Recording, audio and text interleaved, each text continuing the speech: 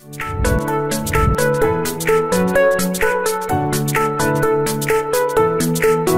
there, this is Rio Darwell. I'm the leader of the humanities team here at Hamilton Education, and today we'll be reviewing the College Board's Digital SAT 393. We'll be starting with the first module, going through every single question and determining what is the best answer, why the wrong answers are wrong. I'm doing a little bit of approach rather than just explaining what exactly the answers are. So we'll get into it starting now.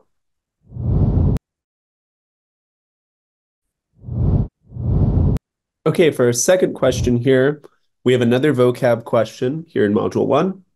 Again, our approach is to find what word we would want to put in the underlined portion to fit the context of this sentence. And then we're going to see which of these options they give us most aligns with what we would choose for that underlined portion. Like other tribal nations, the Muscogee Creek Nation is self-governing. Its national council generates laws regulating aspects of community life, such as land use and healthcare, while the principal chief and cabinet officials blank those laws by devising policies, administering services in accordance with them. Okay. So again, it's always important to know what the paragraph is saying. So what is this paragraph saying? That the Muscogee Nation is like any nation. And they generate laws and then impose those laws or make those laws work. They make a manifest in the world, right? So we're looking for a word like instill or enact or, make real. Okay. So our first answer choice, implement, is honestly the word I wanted to say the whole time, but didn't want to say just to give it away directly, right? Implement is exactly the kind of word we're looking for here. Implement meaning you take something and you put it into action. That's what the word implement means. Um, it can also, of course, mean a tool, but in this case, it means taking something and putting it in the real world. Presume is along the lines of assumption. Okay, so that word doesn't work. That's not meaning to turn it into the real world. Improvise is not exactly an opposite distractor, but not exactly what we're looking for. Improvise being to do something without any kind of rigid stricture, right? Improvise means kind of come up with something as it's going on, make it up as you go along. That isn't what works here either. We're looking for something kind of structured. And mimic means to imitate. They're not imitating those laws. They're putting those laws in the real world. Okay. So we will go with implement. All right. So here we are looking at our first question. The first set of questions in our first module are always going to be vocabulary. So let's look at question 1. When Mexican-American archaeologist Zelia Maria Magdalena Natal published her 1886 research paper on sculptures found at the ancient indigenous city of Teotihuacan in present-day Mexico, other researchers readily did some sort of response. They had some sort of response or consideration. Her work as groundbreaking. Obviously, it'll be in the past tense. This recognition stemmed from her convincing demonstration that the sculptures were much older than had previously been thought. All right, so we see convincing demonstration here. We see this recognition. With these vocab questions, very often we have a synonym. We have something that says this blank. This here, recognition. That word is going to be relatively synonymous. It's going to give a clue as to what our underlined word should be. So another perspective I would like for us to take is, what word would I put in this underlined portion to make this sentence work? I'm looking for something along the lines of saw, S-A-W. Other researchers readily saw her work as groundbreaking. Okay, so now let's go through our answer choices. So Acknowledged and saw are very similar, right? Acknowledged is to mean that, we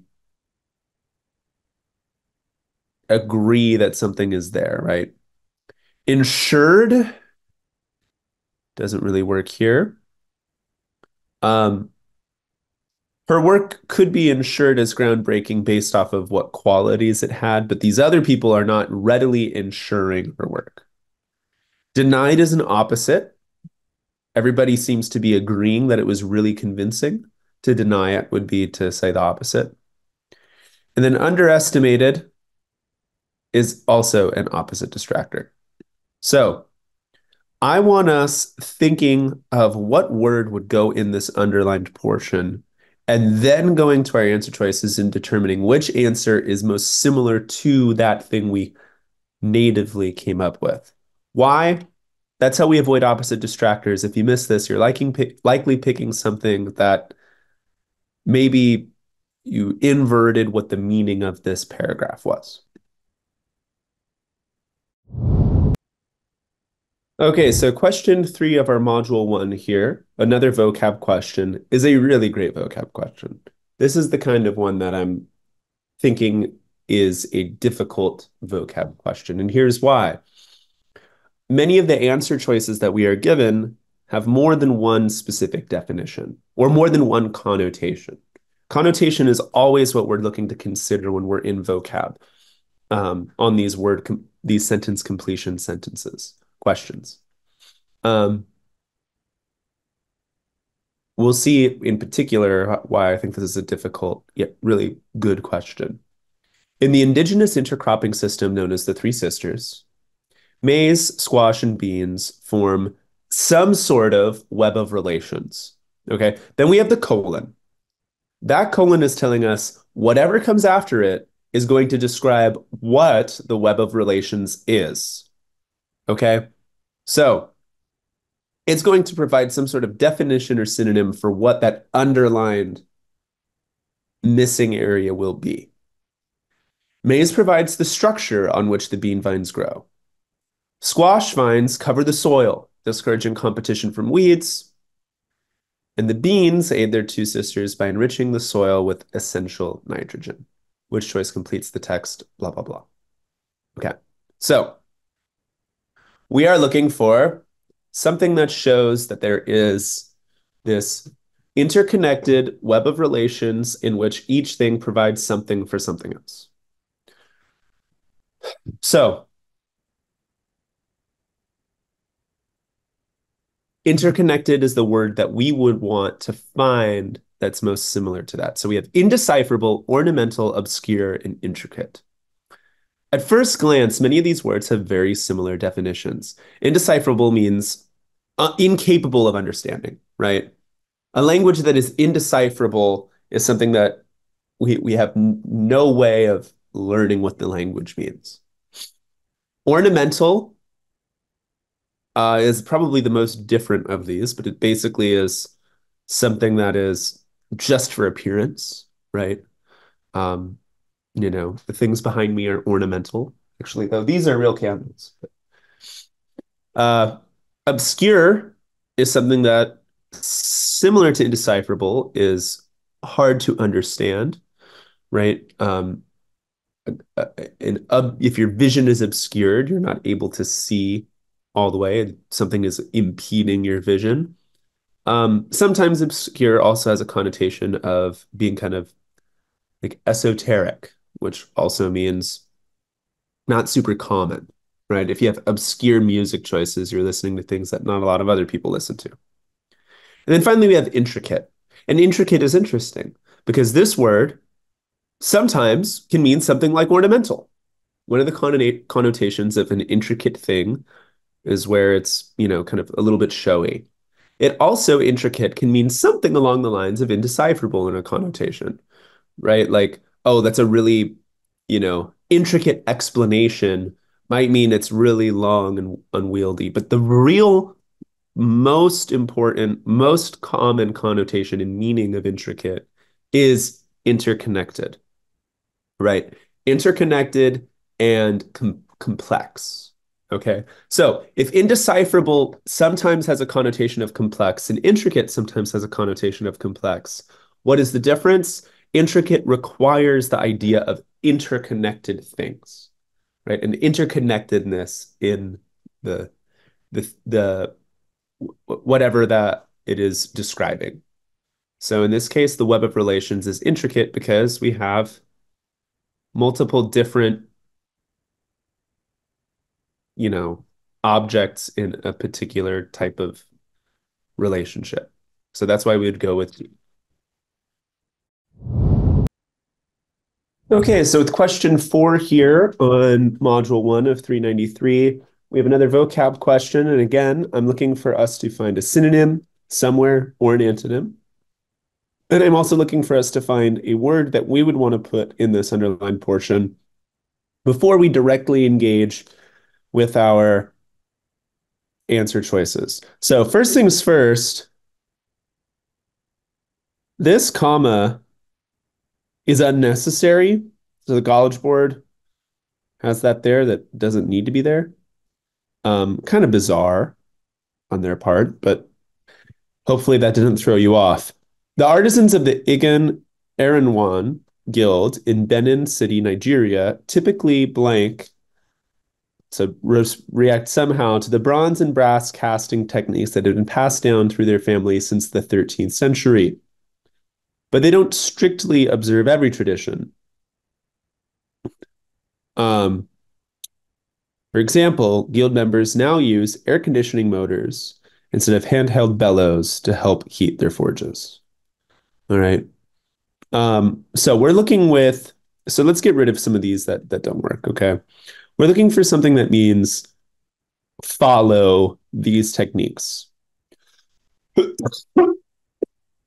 So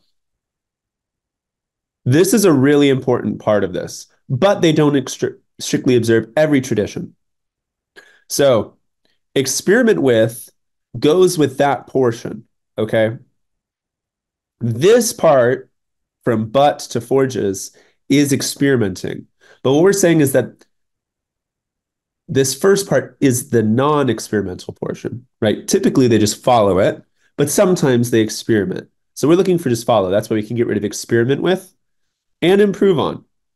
Okay, both of these go with the second part of this passage, but do not fit the first part, which builds this kind of logical, normally this, but sometimes that. Okay.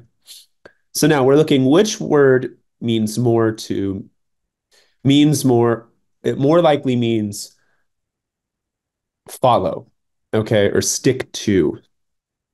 That would be adhere to. Adhere means to stick. All right.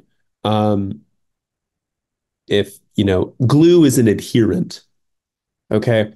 Grapple with means to fight. You maybe have heard of grappling as a thing in MMA or wrestling or what have you. So that is how we get to adhere to.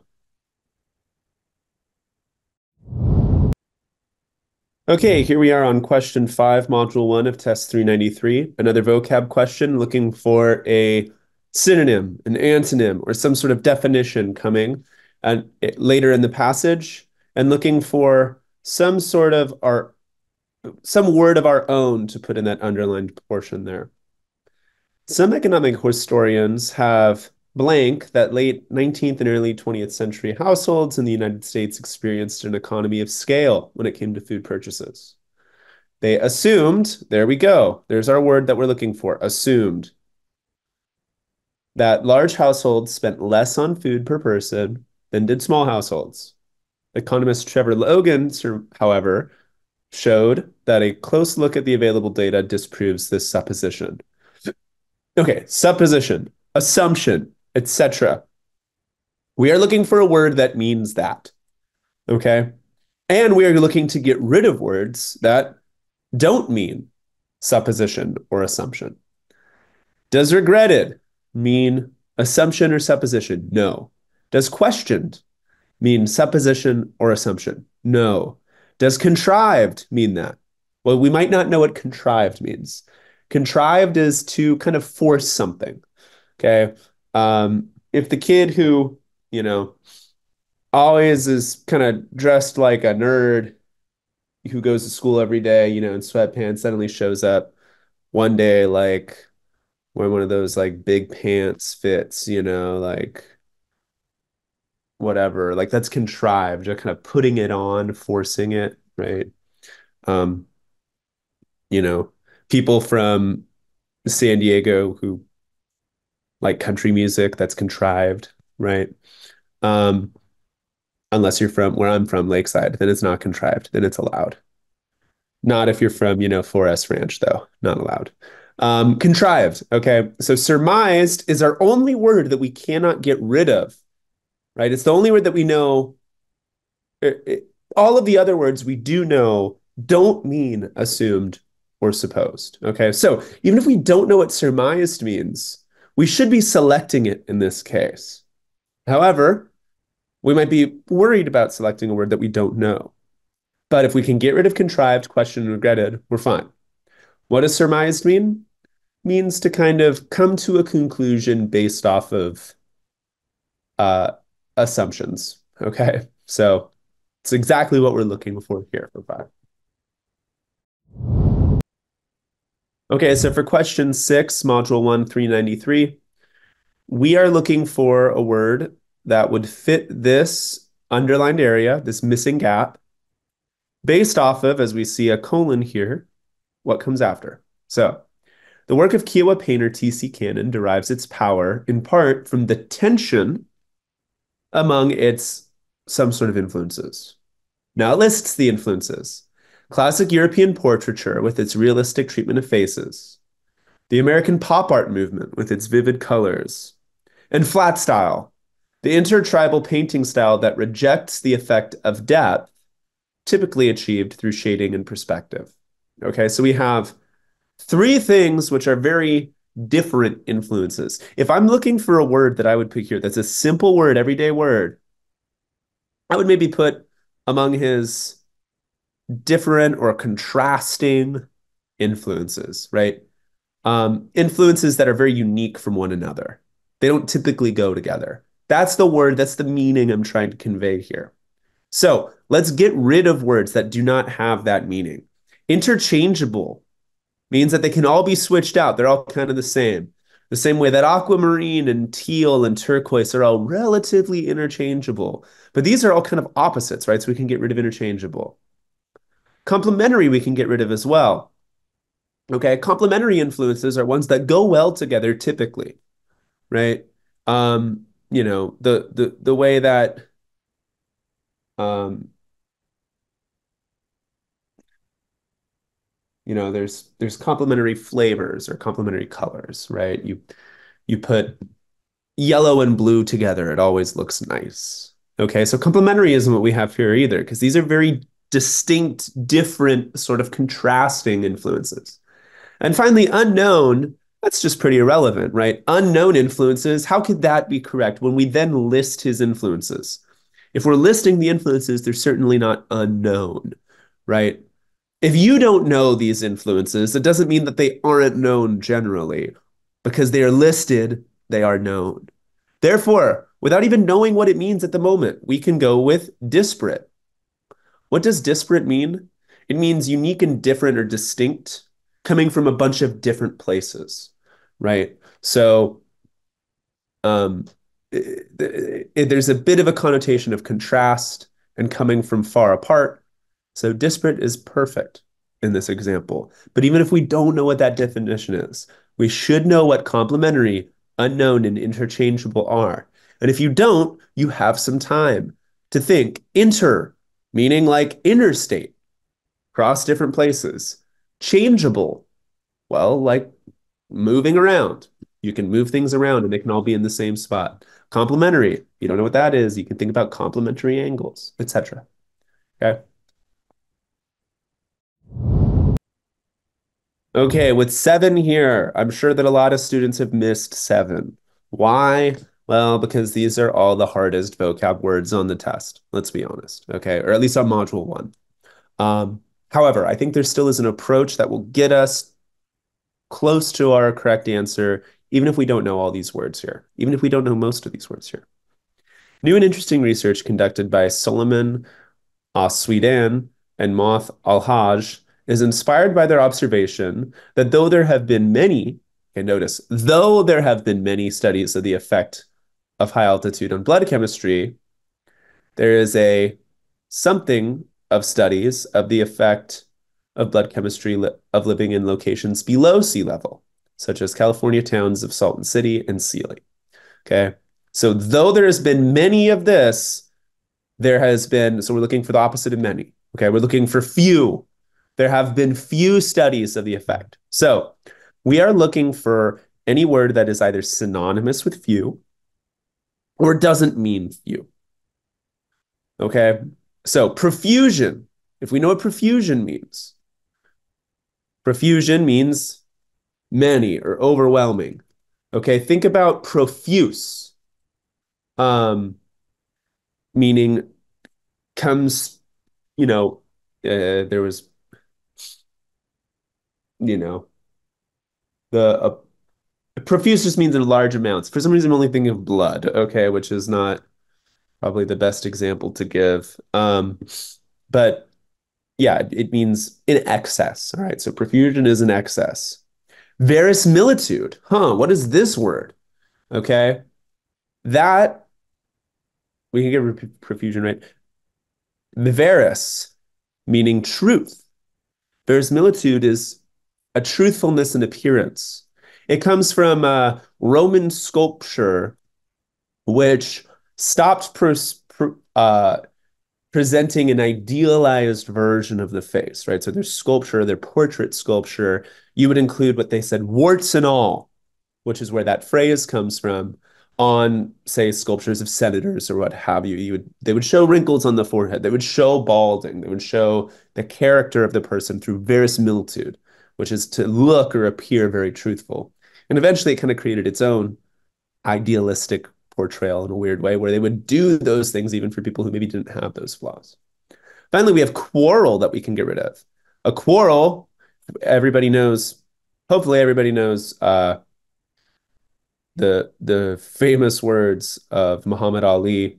I have no quarrel with the Viet Cong, when he heroically went to jail so that he wouldn't fight in Vietnam. Um, Quarrel means conflict, right? We're quarreling is to have conflict or what have you with someone. So all of those, none of those mean a lack of. So paucity is a lack. We could think of a word like pauper. Okay, pauper is a poor person. Um, princes and paupers or a paucite. Um, so from there, pa meaning few or little, being poor, you're a pauper. Paucity means a lack of or little of. So there's a lack of studies of the effect of blood chemistry or the effect on blood chemistry of living below sea level. That's what we're looking for. Okay, question 8. We have a text structure and purpose question is what the SAT is calling it. Um, what I want us to remember is that we are not in an English class, right? We are not in your high school AP Lang, AP Lit class where we want to interpret this in a kind of compelling, interesting way. What we want to do here is stick to the text. So the following text is from Jouette's 1899 short story, Martha's Lady. Martha is employed by Miss Pine as a maid. Miss Pine sat by the window watching, in her best dress, looking stately and calm. She seldom went out now, and it was almost time for the carriage. Martha was just coming in from the garden with the strawberries, and with more flowers in her apron. It was a bright, cool evening in June. The golden robin sang in the elms, and the sun was going down behind the apple trees at the foot of the garden. The beautiful old house stood wide open to the long expected guest. Okay, so in an English class, we can read this with a lot of meaning. We can see strawberries and flowers in June and think that, oh, is this an ode to summer what have you, okay? The purpose of this text, we want to stick to the text, okay? So, what do we have going on? We have a long expected guest. We have Miss Pine watching the window and Martha, a maid, getting everything ready. Um, so we have that going on. I also want to use deductive reasoning, okay? I want to get rid of things rather than just confirm things. So, convey the worries brought on by a new guest. Are there worries anywhere? No. So we can get rid of A. There's nowhere where they say it worries. Could we infer worries? I wouldn't say so either because we have this calmness. To describe how characters have changed over time, that's definitely not the case. We don't have time really here. C, to contrast the activity outdoors with the stillness indoors with the stillness outside. Now that's pretty interesting. Okay. Um, but do we have do we have activity indoors? I mean, she's just sitting. And do we have activity outdoors or do we have stillness outdoors rather? I mean, this is a bit of activity, so we can get rid of this. D, to depict the setting as though characters await a visitor's arrival. Is that really literary and metaphorical and interesting of an answer choice? No. But is there anything wrong with the answer choice? That's what I want our brain to thinking. Is there anything wrong with this? And is there? Simply no. We get the setting, right? It's summertime. And what's going on? Characters are awaiting a long expected guest. Nothing wrong with it. Therefore, we have to go with it. Okay, so question 9, module 1 of test 393, we have a selection from Jane Austen's Sense and Sensibility. Um, this is a text purpose structure or a central ideas or details question. The SAT doesn't define those differences incredibly well, if I'm being honest. But more important, we have something from Jane Austen, right? 1811. This is a classic example of where vocabulary is important for your success on the test, not only on the vocab questions, but elsewhere. So we want to know what is true about Eleanor, okay, as we read this. Kind of cross that out there almost. We want to know what is true about Eleanor. So we're focused on Eleanor. Eleanor lives with her younger sisters and her mother, Mrs. Dashwood. Eleanor, the eldest daughter, whose advice was so effectual, possessed a strength of understanding and coolness of judgment which qualified her, though only 19, to be the counselor of her mother and enabled her frequently to counteract, to the advantage of them all, that eagerness of mind in Mrs. Dashwood, which is her mother. Okay, these are the same people. That eagerness of mind in Mrs. Dashwood, which must have generally led to imprudence. Okay, imprudence is with Mrs. Dashwood. Right, we can even maybe use a different color here. Imprudence, Mrs. Dashwood. Understanding, coolness of judgment, Eleanor. Effectual Eleanor. Eleanor had an excellent heart. Her disposition was affectionate and her feelings were strong. But more than anything, she knew how to govern them. It was a knowledge which her mother had yet to learn and which one of her sisters had resolved never to be taught. Okay, so yellow is not Eleanor. Pink is Eleanor. Okay, so we are focused on Eleanor. We don't want to get a opposite distractor. So remember, we don't want to infer anything too far. We want to treat ourselves as a waiter at a restaurant. We don't want to make an inference as to whether siblings are dating when they walk into the restaurant, right? Because if you guess the wrong way, you're probably getting a little bit of too low of a tip. Okay. So an answer choice like C, Eleanor thinks her mother is a bad role model. Could you maybe think that someone who, is imprudent is a bad role model? You might think that. But does Eleanor say that anywhere in here? Does her narrator put those words in Eleanor's mouth or in Eleanor's brain? No. Um, overly sensitive. Is there anything that suggests that she's overly sensitive to her family matters? No. Even though she maybe is a little bit sensitive in a good way, not overly sensitive. A, Eleanor often argues with her mother but fails to change her mind. Is that something that could be plausible of this, right? If, she's a counselor of her mother and counteracts the differences between them, perhaps you could assume that there might be some arguments. And perhaps you could assume that if the mother has an imprudence, maybe she isn't always liable to have her mind changed. But that is too far from this text for the SAT. We want to stick really close to the text. So what is good here? An answer choice like D. Even this word remarkably, this qualifier is something that might seem scary to us. I would even want us to kind of see a little bit as an uncomfortable word. Um, but it's perfect, right? Because she is only 19. She's more mature than her mother. She's more mature than her sisters, one of her sisters will ever be, right? She's basically the leader of the house as a 19-year-old, despite having a mother. Okay. So she is indeed remarkably mature for her age. Is that the most compelling or interesting inference to make on this? No. But it is the one that has nothing wrong with it. So we have to go with it. Okay, so with question 10 of module 1 here on test 393, we have a central ideas question, okay, and details question. So we want to determine the main idea of this text in a way that sticks to the text, that doesn't go too far, okay? Believing that living in an impractical space can heighten awareness and even improve health, conceptual artists Madeline Gins and Shusaka Arakawa designed an apartment building in Japan to be more fanciful than functional. That's important right there. Impractical can heighten awareness and even improve health.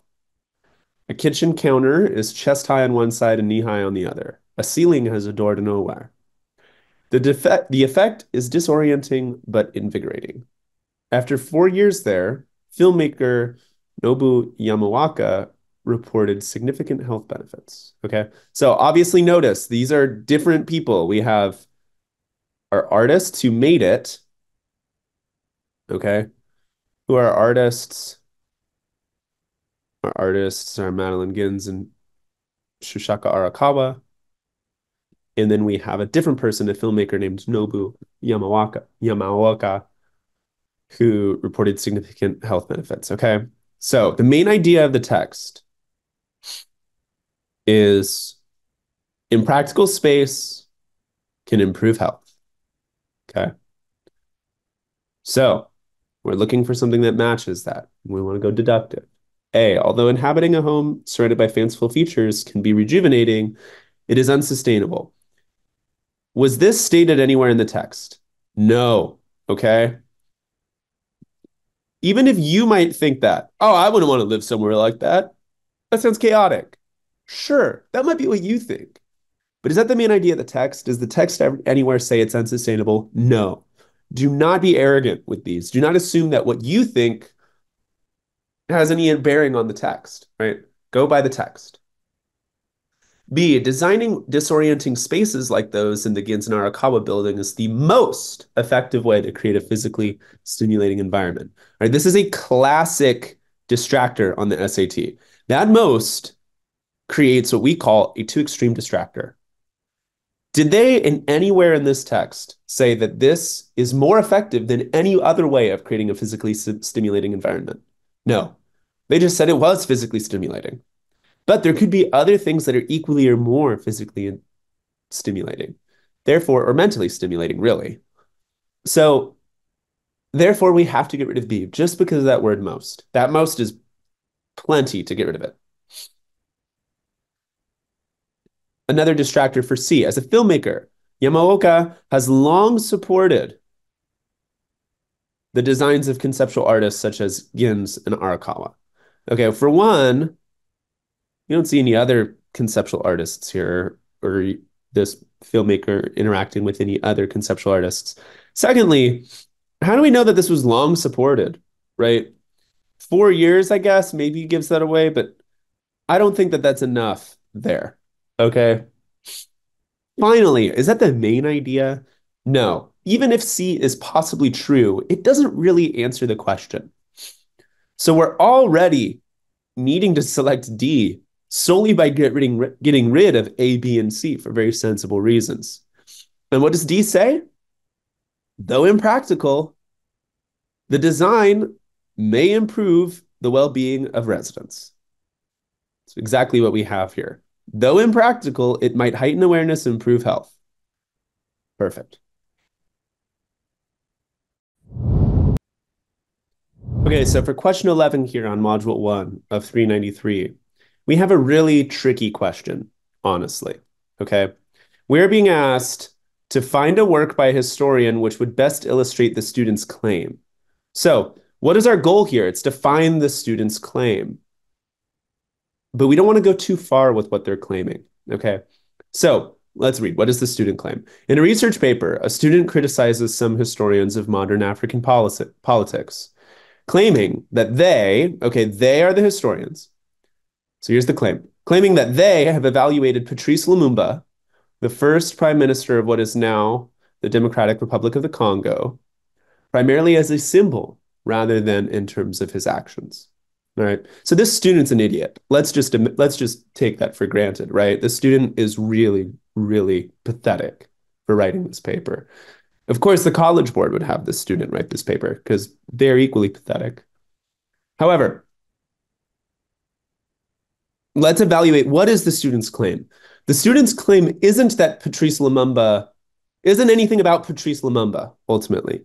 The student's claim is just that historians view Patrice Lumumba as a symbol rather than in terms of his actions. So this little edgelord's claim is that Patrice Lumumba is evaluated as a symbol rather than in terms of his actions, right? Or the context of his actions. The fact he was murdered by us, for example. Um, so we want to find a historian's quote that shows him being evaluated as a symbol rather than as a political actor. Okay. So we're not looking for something that says the student's claim. We're looking for something that illustrates the student's claim, which is different. Okay. So we want somewhere that shows his actions aren't enough. We need to look at him as a symbol. That's what a historian would say, according to this student, who again is feeble. So Lumumba is a difficult figure to evaluate due to starkly conflicting opinions he inspired during his life and continues to inspire today. All right, this is wrong. I mean, for one, the conflicting opinions, you have idiot people who have one opinion and smart people who have another opinion. Um, but that's irrelevant here. Um, difficult figure to evaluate due to starkly conflicting opinions. That's not why he's a difficult figure to evaluate, according to the student. B, the available information makes it clear that Lumumba's political beliefs and values were largely consistent throughout his career. This is a sensible take that goes against what our silly little student believes. So we can get rid of B. C, Lumumba's practical accomplishments can be passed over quickly. It is mainly as the personification of Congolese independence that he warrants scholarly attention. Okay, this is exactly what this student is saying. The student is saying that historians don't think about his practical or personal accomplishments as his actions. They're not thinking about his actions or accomplishments. They mainly are focusing on him as a symbol or personification of Congolese independence. Finally, we have D. Many questions remain about Lumumba's ultimate vision for an independent Congo. Without new evidence coming to light, these questions are likely to remain unanswered. Or they could say on account of him being assassinated or murdered, we would never get to see what he wanted Congo to look like while independent. So we have to go with C, right? This is the thing which best illustrates this really silly claim by, ultimately this idiotic student. All right, so for question 12 here, we have a command of evidence question based on a figure, quantitative command of evidence, the College Board would call it. Okay, so I prefer to read the passage first and then look at our graph. But I do like to at least understand what the graph has here. So we have our different axes. These are different locations on our x-axis. On our y-axis, we have the percentage of female farmers as a from the total of farmers. And then the parameters on our graph, we have different types of crops, either cereals, root crops, or non-root vegetables. So, geographer Adebayo Oluwole Oludoyin and his colleagues surveyed small-scale farmers in three locations in Ondo State, Nigeria, which has mountainous terrain in the north, an urbanized center, and coastal terrain in the south. To learn more about their practices, like the types of crops they mainly cultivated. In some regions, female farmers were found to be especially prominent in the cultivation of specific types of crops, and even constituted the majority of farmers who cultivated these crops. For instance, so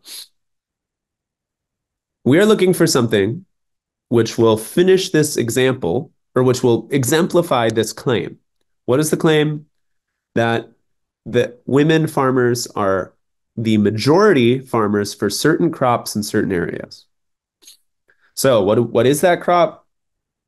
Non-root vegetables, so this black, is over 50% in North Ondo, which is the mountainous area, and South Ondo, which is the coastal area.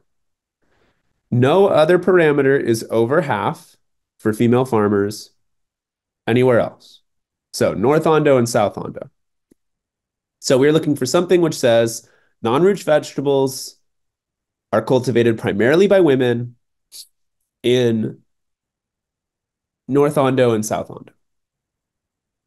So which effectively uses data to complete the example. Most of the farmers who mainly cultivated cereals and most of the farmers who mainly cultivated non-root vegetables in South Ondo were women. Okay, so cereal cultivators in South Ondo, the majority are not women. Women do not make up the majority. So while A would be a really good finish to this if it were true, the graph shows us that it is not true. That is a classic distractor from the SAT. They will give us an answer choice which answers the question effectively, but doesn't effectively use the evidence that is provided for us. B, more women in Central Ondo mainly cultivated root crops than mainly cultivated cereals. That's just not true, nor does it help us with our example. Remember, we're looking for a claim, or we're looking for an example which supports the claim that female farmers were the primary growers of one particular type of crop in different geographical areas. B doesn't do anything for that.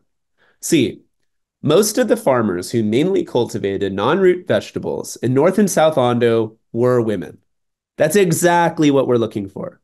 We're looking for something that says women were the primary farmer who grew non-root vegetables, right, in North Ondo and South Ondo, because both of them reach above our 50% threshold, right? So C is perfect, but let's just look at D.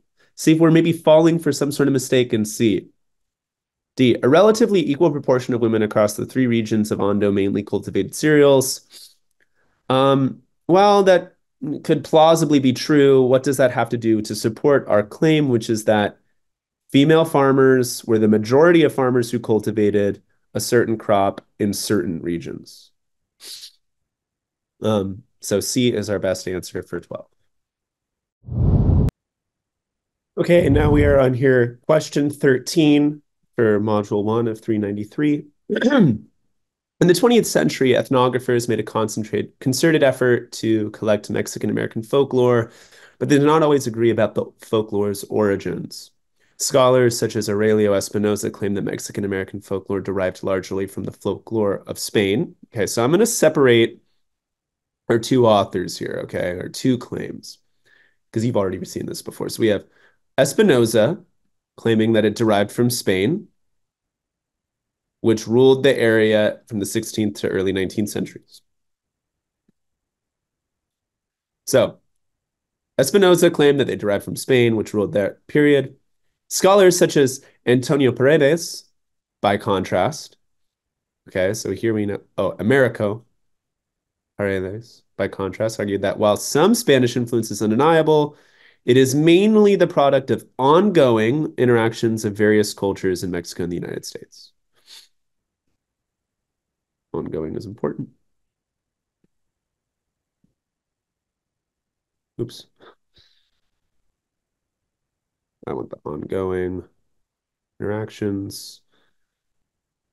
Okay, so we want to make sure that, seeing as that our question is asking which of the following will most directly support the Paredes argument, we want to make sure that our answer choice is aligning with the pink rather than the yellow.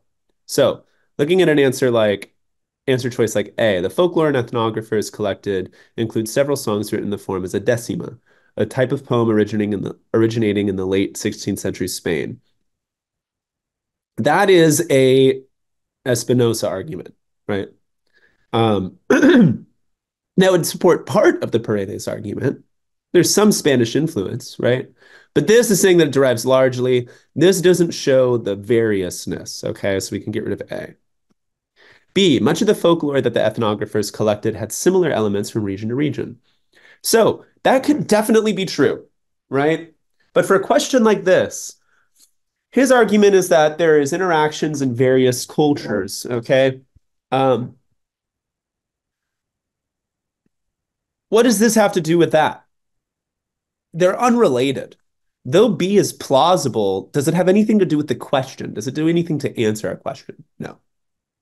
C, most of the folklore that the ethnographers collected was previously unknown to scholars. Now, that's not going to help out either of them, okay, on the basis that we're looking for an ongoing interaction. If you don't have any basis for that, right, if you don't have any previous evidence, how could you demonstrate an ongoing interaction?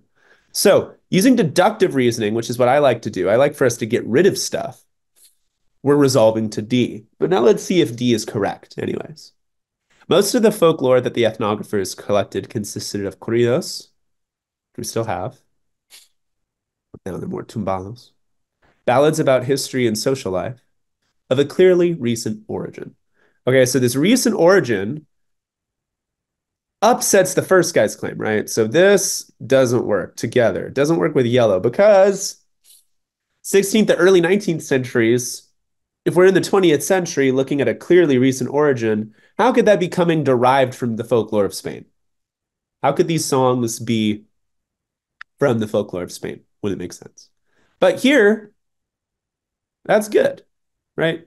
Recent origin, ongoing interactions, D. Now, I would like a more, if there was an answer choice E that I could write myself, that would say, you know, um, the folklore demonstrated a intermixing of Native American, Mexican, and American influence in the Southwest. That'd be better, right? Mexican American folklore is not derived primarily from Spain, according to an answer choice like D, which refutes Espinosa but supports Paredes. That's what we're looking for. Mainly getting rid of answer choices is your best goal. Okay, so for question 14 here, module 1 of 393, we are looking for a choice that logically completes the text. So we need to understand the logic of the text, where this text is going. In the early 19th century, some Euro-American farmers in the northeastern United States used agricultural techniques developed by the Haudenosaunee, sometimes known as the Iroquois people, centuries earlier. But it seems that few of these farmers had actually seen Haudenosaunee farms firsthand. Barring the possibility of several farmers of the same era independently developing techniques that the Haudenosaunee people had already invented, these facts most strongly suggest that, okay, so we need to suggest something that Somehow, Euro-American farmers in northeastern US learned Haudenosaunee techniques without exposure to Haudenosaunee farms themselves. So they must have gathered these techniques from some other person, some other way. Um, so let's just A is correct. We know that. Okay. What do we like about A? That it says exactly what we're going for. They must have learned these techniques from people who already had learned these techniques, right? So we have a cultural heritage being passed down. But let's find what we dislike about these other ones, because that's the more important part for you getting correct answers on the SAT. We can get rid of B because if these were not well suited to their techniques, why would they be in use? Simply put. Okay. C, they were widely used in regions outside the northeastern United States. Are we talking whatsoever about outside the northeastern US? No. And then D, European American farmers only began to recognize the benefits of Haudenosaunee farming techniques late in the 19th century. Well, for one, is late in the 19th century at all a part that's being considered here? No, because we have the early 19th century.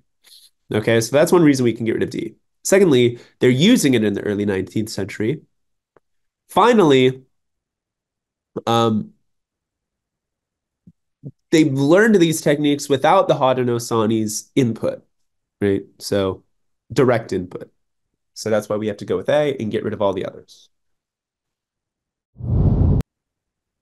Okay, so 15, we have another logical inference question. Remember, we are not inferring in the same way that we would in an English test, in an English class where we're being extreme or thought-provoking. We are staying as logical as we can. We want to be methodical, logically rigorous. So basically, we have a passage that says some artifacts recovered from excavations in the settlement come from the 13th century, and they lend credence to claims that the settlement was founded before that time. However, there is other evidence strongly supporting a 14th century founding date for the city. If both the artifact dates and the 14th century founding date are correct, what would this imply? So, what we need is an explanation that says both the artifacts are as old as they are, and yet the city was founded after those artifacts were built. Now, have the same thing to this day. I mean, if you look behind me, you'll see a lot of these things are probably from the 20th century, 1960s or something like that. And yet, here we are in 2024. Am I living in 1960? No, I just have these things which are older than I am. So which choice most logically completes the text? We're looking for something that says the artifacts are older than the city was. So A, artifacts from the 14th century CE are more common. Huh? What does that have to do with this at all? Nothing there that's relevant. Two, the artifacts originated elsewhere and eventually reached Kula Kata through trade or migration. Okay, that makes perfect sense, right? So they got to Kula Kata after the city was founded, but were made before the city was founded somewhere else. In the same way that these things behind me were built somewhere else in the past and came to my house eventually. C, is this plausible? Sure. But remember, we want something that is logically irrefutable. We want something that couldn't be wrong, not something that could be right. So could this be correct? Yeah, sure. But is there anything in it that does show this, especially the different region thing? No. D, excavations at Kulakata may have inadvertently damaged some artifacts dating to that time. Again, while this is plausible, is this an important element to this? Is this something that's logically irrefutable? Is this in the text? No. Okay, so we're not looking for things which are just plausible. We're looking for something that can't be wrong. Is there anything wrong with B? No. Okay, so our final question of the reading section for Module 1 is 16. In this, we have a textual evidence-based question. Let's highlight what's important. Okay. They're investigating what allows Thale cress plants to flower faster at high temperatures. So they replace this protein in the plant with a similar protein found in other species that display no acceleration with increased temperature. Now, then they compared plants with the original protein and the altered plants. And once it's hot, the original protein plants accelerate faster than the ones who did not. Okay? So this suggests that the protein here, ELF3, is conducive towards accelerated flowering at high temperatures. It kicks in not at 22, but at 27. So once it's hot, it kicks in. So we're looking for something that says the protein ELF3 causes our plant, A. thaliana, to flower in an accelerated rate in higher temperatures. So, A, one, we don't see if this is totally unique to this plant. It is true to this plant, and it isn't true to stiff brome, but it might not be true for everything else. Okay, so I'm gonna use the red here, actually. So this is the part I don't like here. And it also isn't relevant to the point that this part of the passage is making. B, increases production as temperatures rise. Okay, we don't know if the production of the protein increases as temperatures rise. We just know that the protein's presence enables it to increase flowering as temperatures rise. So a little bit of cart before the horse for B. C, it is the protein that enables it to respond to high temperatures. So it doesn't mention flowering, which is a bit, iffy. You might be like, But it's pretty good so far. Let's see if D adds flowering to the mix. Temperatures of at least 22 degrees Celsius are required for it to flower. No, for 22 is the wrong temperature to be talking about.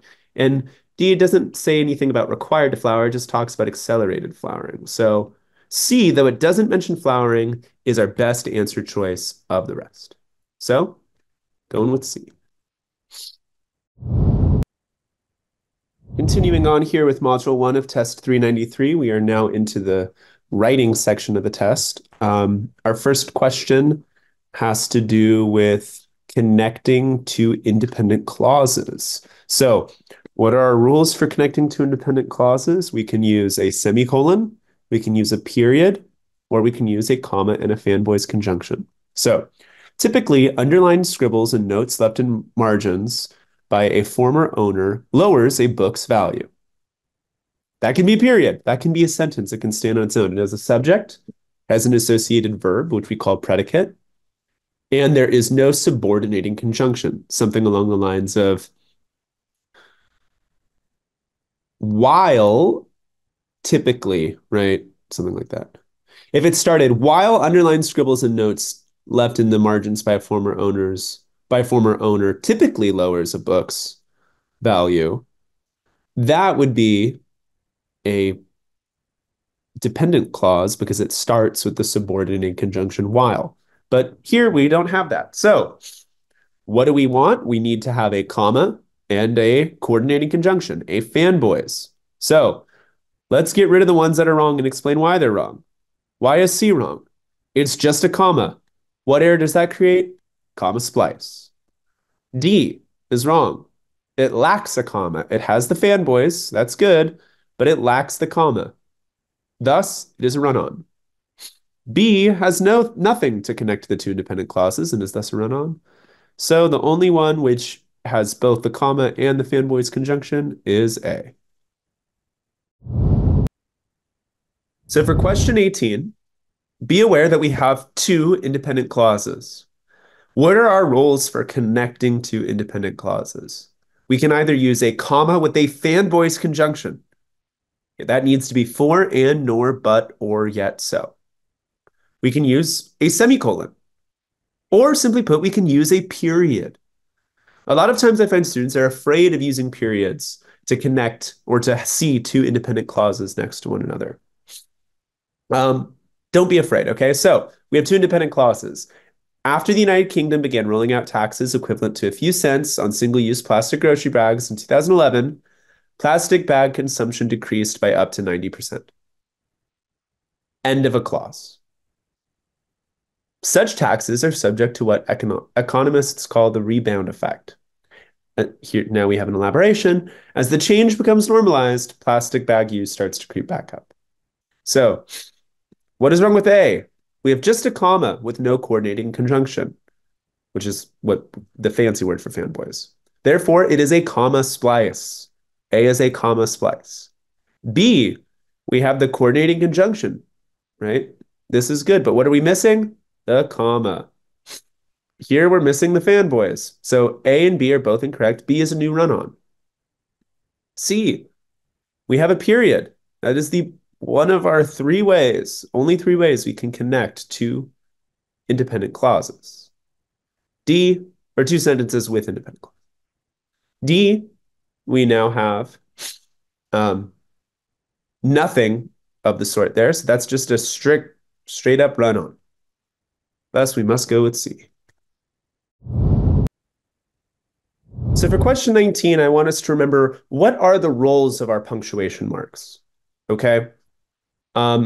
So we have our first sentence ending here. I'm going to ignore the first sentence and look at just the second. Specifically, an extra leap second is added whenever time based on the planet's rotation lags a full 9/10 of a second behind time kept by precise atomic clocks. Okay, so these added leap seconds come whenever time is lagging. First things first, notice B and C. Is there any functional difference between B and C for the SAT? No. What do semicolons do? They separate two independent clauses. What do periods do? They separate two independent clauses. Are we going to be asked to decide between the two of them functioning in a different way? No. This is one of the few tips or tricks that we do that isn't rule-based. But think about it. Logically, how can we decide between B or C if both of them are correct? If they're functioning the same way and they're there, not much we can do. So with answer choices like that, you might want to see, oh, is there anything else different, right? Maybe a comma after whenever or something like that that differentiates the two. But in those cases, what does a semicolon do? Separate two independent clauses. What does a period do? Separate two independent clauses. No role there for either of them. Get rid of them both. With A, we have a comma, which would be what we would do to connect a dependent clause, if this first part was a dependent clause, to an independent clause. However, this is all one same clause. We don't change subject. We do not change our predicate. Specifically, an extra leap second is added whenever time's lagging. Okay? Therefore, there is no role, there is no purpose for any of the punctuation in A, B, or C. Remember, if you're reading it and you're adding a pause, intuition would suggest, yeah, there might probably be a punctuation mark there. However, turn that intuition into something systematic. What would that punctuation mark be producing? What would its role be? If there is no role for it, then it isn't necessary. There is no role for a comma, a semicolon, or a period in this example. Therefore, D. Okay, so for question 20, if you're missing this, I want to point out the importance of knowing parts of speech and parts of structure and just kind of like general grammatical rules, even if they are not what we're being asked about. So 20 is a verb tense question, right? We're trying to determine the tense of a verb, particularly whether enhance, to enhance, it's going to be in the present tense or one of our past tenses with a helping verb, etc. Okay, or a present tense with a helping verb. So first things first, though, notice that this, a volume of English, oops, my hand was not steady enough there. A volume of English translations of French poems is within a pair of commas. What is that there? That is what we call a non-essential phrase. We can take that out as we consider this, okay?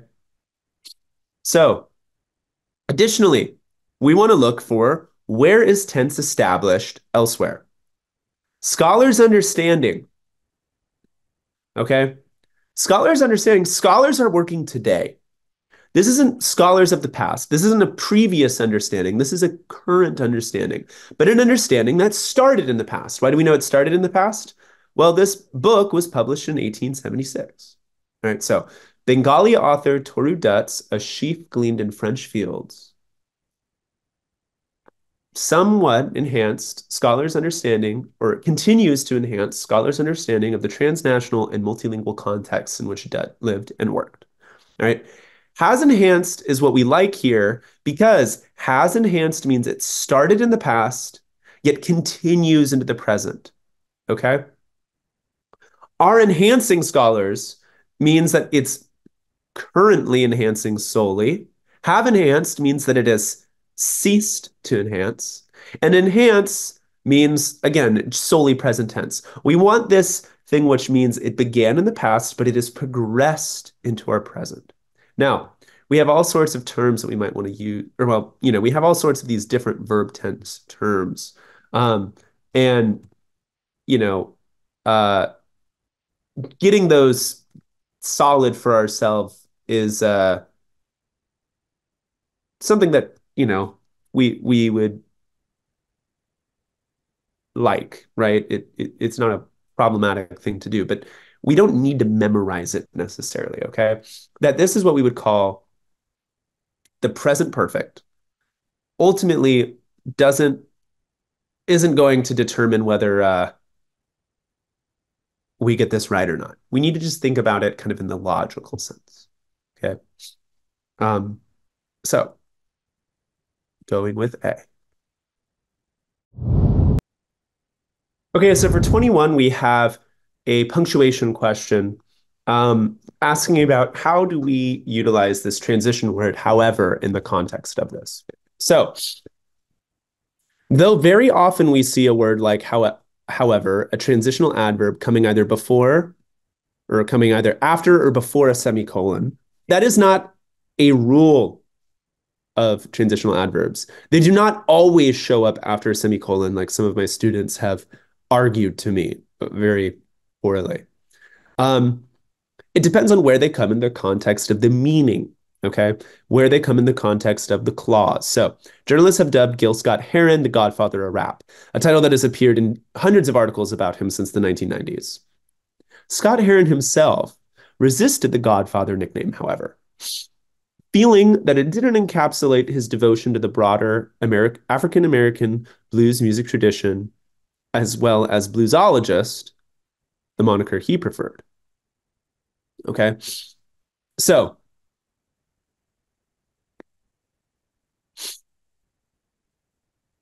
B would require everything after, however, is its own independent clause. Let's see if it is. Feeling that it didn't encapsulate his devotion. Starting with feeling is already giving away that this is not an independent clause after, however. Therefore, we cannot put our semicolon, which functions as a period, right there. Same goes for D. That would mean that everything after nickname is an independent clause, but it's not. This whole thing, actually, I'll do it in blue. This whole sentence here is its own independent clause. It's one independent clause. Therefore, or well, yeah. Therefore, actually, maybe a complex sentence. We're going to just embed, however, right? An embedded transitional adverb is when we don't have to separate it with a period, basically. A is not what we would be working with. So therefore, we go with C. Okay, so for question 22, we want to think about what our roles are here for different punctuations. So first, let's see why C and D are things that we can get rid of. Both of these suggest that what comes after the piece of punctuation, be it a semicolon or a period, is an independent clause. Why? Those are only two roles for either of these punctuation marks. So the stitching barely visible among the thousands of pieces of printed microcut fabric cannot stand on its own because it is basically just describing what comes before about the subject. Okay, the subject is the portrait. Okay, the portrait and the quilt. That's that these are together, kind of a combined subject, because they're one and the same. So The stitching is not the subject, and yet C and D both suggest that the stitching is the subject, so we can get rid of C and D. A, we have a comma and a fanboys. Now, comma and fanboys isn't the only way we'll see a comma and. Sometimes we'll see a comma with and if we're giving a list, right? That's the classic Oxford comma, which is what we use on the SAT for very sensible reasons, right? It clarifies what each item in the list is. However, the comma and the and here is functioning in the exact same way as C and D. It's suggesting that the stitching and on forward is a independent clause. So by deductive reasoning, that leaves us only with B. So why is B correct? Well, we're just continuing, not an elaboration, but a clarification of what comes before. Just a general explanation. So we're just connecting it with a comma, which is what we can do here. But the main reason we want to arrive to B is why A, C, and D are incorrect. If we can get rid of things as incorrect and have a specific reason as for why it's incorrect, we can always arrive to the correct answer through the deductive approach. Okay, so for 23, we have a transitions question. With transitions questions, I want us thinking about what role do we need here? What are we transitioning between, right? And what kind of information or role do we want? So most conifers are evergreen. That is, most conifers are evergreen. That is, they keep their green leaves or needles year round. However, not all conifer species are evergreen. Large trees lose their needles every fall. So this sentence exemplifies the claim in the previous sentence. This exemplifies that not all conifer species are evergreen, right? As proven by that. So we are looking for something which says, for example, or as seen by large trees, exemplify this, okay? For instance means for example. It comes within that category. Nevertheless is like however. Meanwhile means it's going on at the same time. We don't have any time temporal thing here. And in addition would be to add on, right? But we're not adding on here, we're exemplifying. So therefore we are going with A.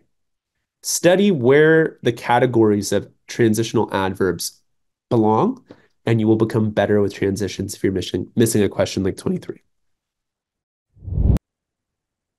Okay, so for question 24 here on module 1 of test 393, we are looking at what we call a rhetorical synthesis question. These questions are difficult not because of the content, not because of anything other than the fact that the test suggests there's a lot more at play here than there actually is.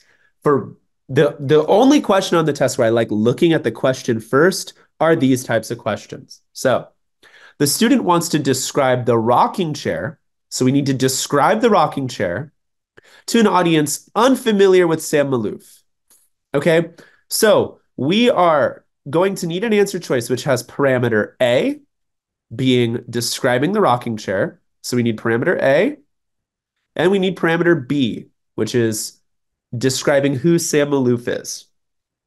Any answer choice that doesn't have both A and B will be insufficient. So Sam Maloof, we have woodworker and furniture designer. That's probably the parameter B, who Sam Maloof is. He's also the child of Lebanese immigrants. That's a maybe. I'm going to kind of put a, little question mark there for maybe. I might need that. He received a Genius Grant. Probably don't need that. They own a rocking chair that Maloof made. Walnut wood. Okay, that might be important. But more important, we need this one, okay?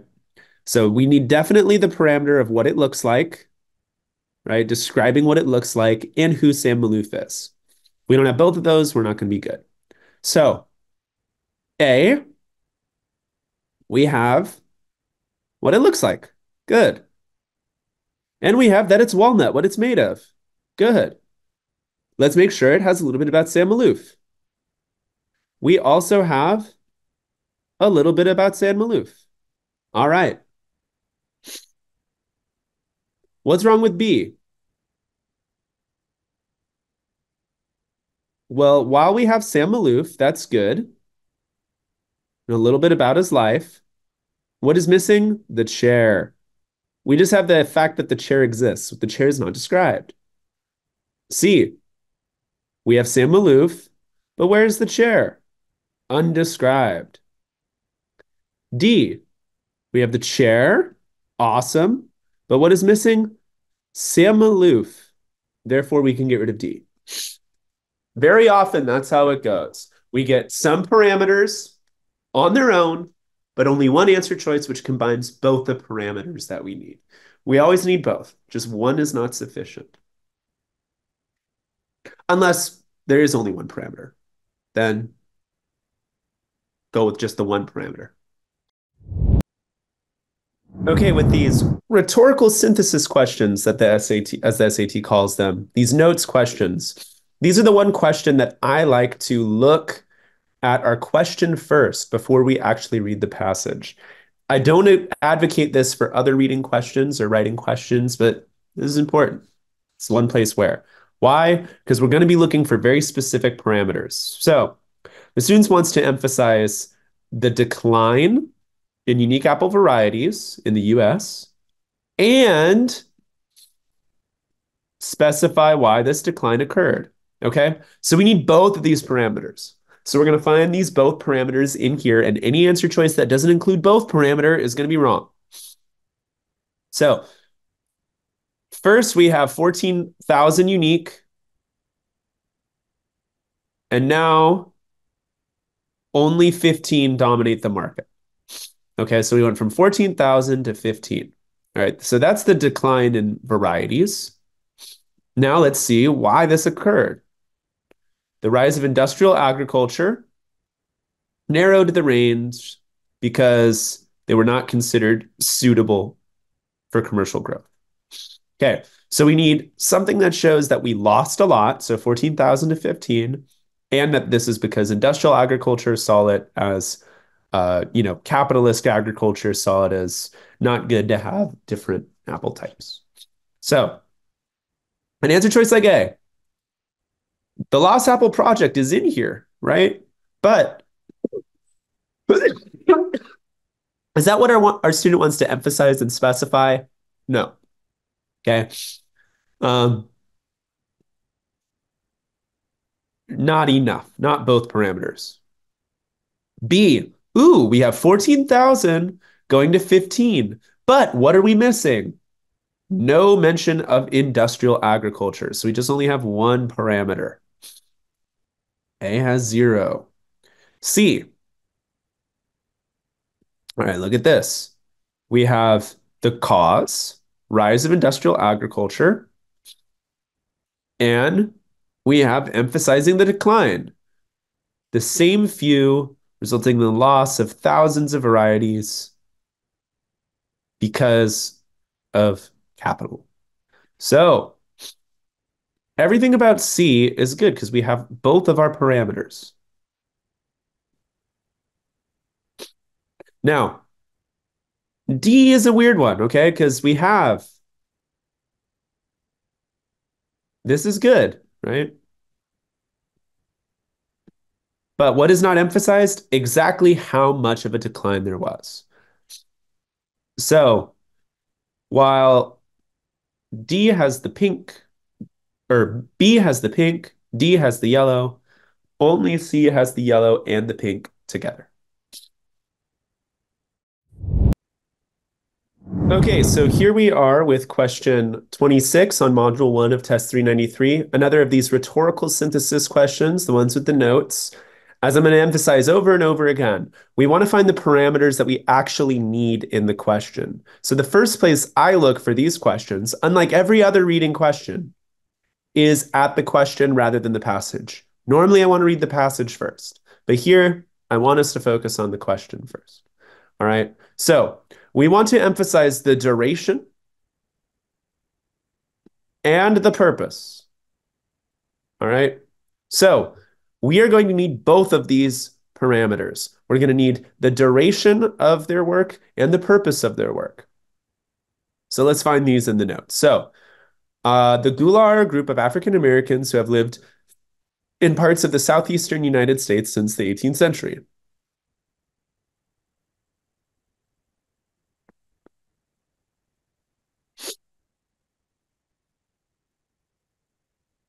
All right. That's actually not a parameter because we are looking for parameters not about the longevity of the Gula, but of their work. So there, not anything.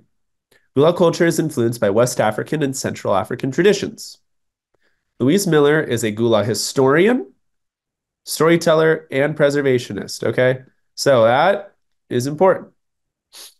She founded the museum in 2003. And then Rodriguez is a historian, artist, and preservationist. And she founded a different museum in Georgia or in South Carolina in 2003. So we need since 2003, and we're going to need to include the historian, storyteller, preservationist, and artist perspective. So let's go through these. Answer choice A. We have the purpose, right? You can learn more about them and the place. But what is missing? No pink. Okay. Because we only have one thing for A. B. A lot of us probably maybe chose B. We do have what their purpose is and their names. But what is missing in B? We have the wrong duration. Okay, so we have the duration of the Gula people, but we do not have the duration of their work. We need 2003, not the 18th century, so just one. With C, we have since 2003. Okay, we finally have a pink. And we have, they've worked to preserve the culture. So that has every piece that we need. It has two. Therefore, we're going to go with C. Let's just get rid of D, though. D just describes Gula. It doesn't have any of the parameters that the student wants to emphasize. Okay, remember, we're not answering based off of what do we think is important from the notes. We are going based off of what the student wants to emphasize. Okay, so for question 27 here on module 1 of test 393, we have a rhetorical synthesis question, these notes questions as they're called by the SAT. I always want to look at the question first. Unlike other reading questions or writing questions where I want to look at the passage first, establish meaning, here the most important meaning is what we're focusing on. Because we're going to be given a lot of information that is interesting, cool, but what is actually relevant to the question will be very, very limited. So let's find what is the limited parameter that we need to find in the notes. Usually we have more than one, but in this case, we only have one. We only want to emphasize the aim of the research study. Anything more than that is superfluous, which is an SAT word, I guess, maybe for some of you, meaning more than we need. Okay. Anything more than the emphasis of the aim, anything more than the aim of the research study is something that we don't need. So let's find the aim of the research study. So North America was have expanded into areas that were once grasslands. Okay. These people wanted to investigate whether woodland expansion is related to changes in climate. Okay, there it is. Our answer choice needs to say something along the lines of they wanted to see if it was related to changes in climate. Next, this is their methodology. They checked. Seems like their hypothesis was correct, associated with dry intervals, and drought may have played a role in woodland expansion. All right, now we only want this pink parameter though. So these are exactly the same, okay? These are exactly the same. Why then do I think students are missing A or not selecting A? Because does not seem like the most important summary of these notes. But that's not what we're being asked to do. We're not being asked to summarize these notes. We want to emphasize just the aim. So A does that. What do we have going forward? B gives a conclusion. We didn't want the conclusion. We only wanted the aim. C gives a conclusion. We didn't want the conclusion. We only wanted the aim. And D gives us the methodology, but we didn't want the methodology. We only wanted the aim. This kind of question isn't testing how well can you interpret data or what have you. It's really asking you, how well can you follow instructions? Okay. And with that, we finish up module one for test 393. Okay, so here we are on module two of test 393, starting off like every test with the vocab section. So I already have this highlighted here. My goal for you is to find a word that you feel like would fit in this underlined empty box. And the way we're going to go to find that is by looking for either synonyms or antonyms or something else in the context. So, according to botanists, a viburnum plant experiencing insect damage may develop erinium, discolored felty growth on its leaf blades. A blank viburnum plant, on the other hand, okay, that's our important thing right there. If you missed this, you maybe didn't catch that. Okay. Will have leaves with smooth surfaces and uniformly green coloration. So we are looking for the opposite of because of the on the other hand here, that means we're looking for the opposite of a damaged viburnum plant. So what's the opposite of damaged? Probably like undamaged, okay? So struggling is going to be kind of our opposite or mirror distractor. It's the plant that we're being described beforehand as one of these struggling or damaged plants, but we're looking for the opposite of that. A beneficial plant beneficial is relating to other things, right? It would be beneficial to other things. And then simple doesn't fit in this context either. So we are just going to look for healthy. Again, if you missed this, I'm likely thinking you got tripped up with struggling because you see, this first sentence is talking about a struggling thing. But remember, you really need to bury yourself deep into that full context, see the whole question, and use that to get to the correct answer. Okay, question two of our second module, another vocab question. Again, we want to find our own word to fit for this underlined portion. So we're looking for either a definition or a synonym or an antonym somewhere in the text that we can use to come up with our own word and then see whether the words given to us align with that word. I don't want us just plugging in our answer choices because if we do that, it's liable to cause a mistake. Novelist N.K. Jemisin declines to something with the conventions of science fiction genre in which she writes. And she suggested that her readers appreciate her work precisely because of this willingness to thwart expectations and avoid formulaic plots and themes. Okay, so her work is what we would call iconoclastic. All right.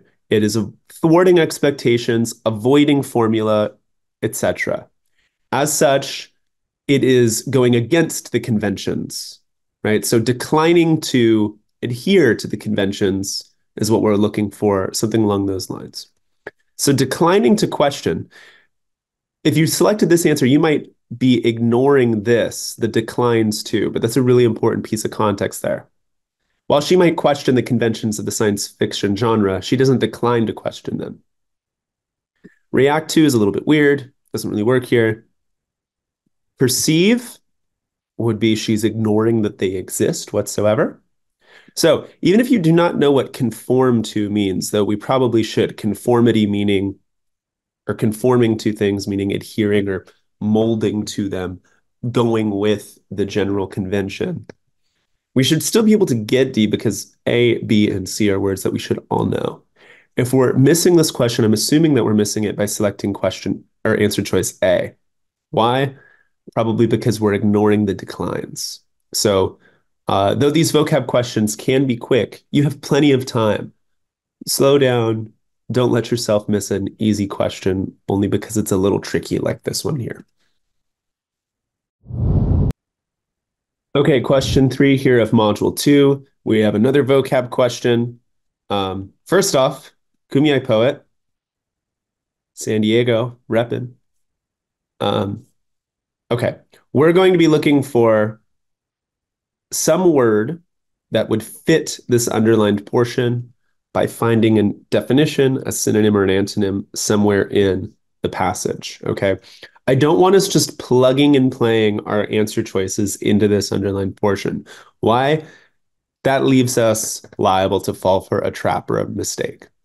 So in Nature Poem, Kumeyaay poet Tommy Pico portrays his blank with the natural or to the natural or what have you world by honoring the centrality of nature within his tribe's traditional beliefs while simultaneously expressing his distaste for being in wilderness settings himself. Okay.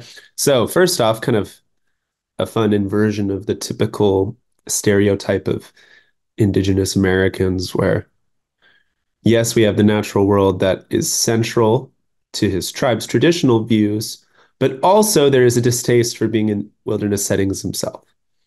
So we're looking for some sort of complicated feelings, right? Some sort of nuance.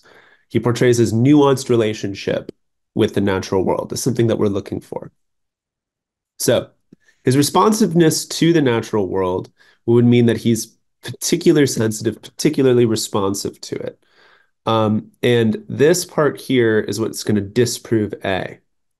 It's also what's going to disprove D, mastery over. He is uncomfortable with it. Um, Renunciation of the natural world. Now, his distaste might align with renunciation, but he still seems to be wanting to understand the natural world, to honor the natural world as it relates to his tribe's traditional beliefs. So renunciation we can get rid of as well. Remember, renunciation is to renounce, right? To give up or to uh, discount, right? So renunciation of the natural world would just say it doesn't matter. But he still thinks it matters, but just maybe not so personally to him. Therefore, we have ambivalence. If we're not selecting B, it's likely because we're worried about a word that we might not know.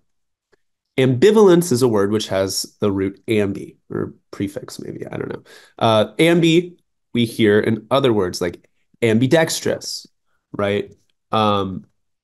It comes up in words like ambient. Okay. Ambidextrous, ambient, meaning kind of like both or surrounding or what have you. Um, so when someone's ambidextrous, they use their left hand and the right hand. So ambivalence is a dualness of feeling. If you're feeling ambivalent towards something, you maybe both have positive feelings, like Tommy Pico does here, and negative feelings, like he does here. So even if you don't know what ambivalence means, though, I think we can arrive to this answer choice by getting rid of these three other ones, which are words that we really should know. If you're struggling with a word like renunciation or ambivalence, remember our approach of you can figure the meaning of words by kind of squinting and using roots to arrive to a meaning.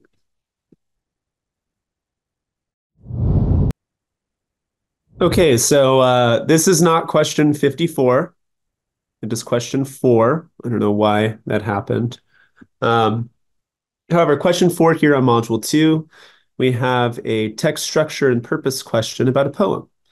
So the following is from the 1924 poem Cycle by D'Arcy McNicoll, who is a citizen of the Confederated Salish and Kootenai tribes. There shall be new roads wending. Okay, wending means traveling or traveled. It's an archaic word. And usually I think people went, right? We were wending. Um, so yeah. A new beating of the drum. Men's eyes shall have fresh seeing. Gray lives surprise their span. But under the new sun's being, completing what night began. There'll be the same backs bending, the same sad feet shall drum. When this night finds its ending, a day shall have come. Okay. So um, we have night running into day, or day running into night, into day, into night, into day. Um, and yet new things happen all the while. Okay.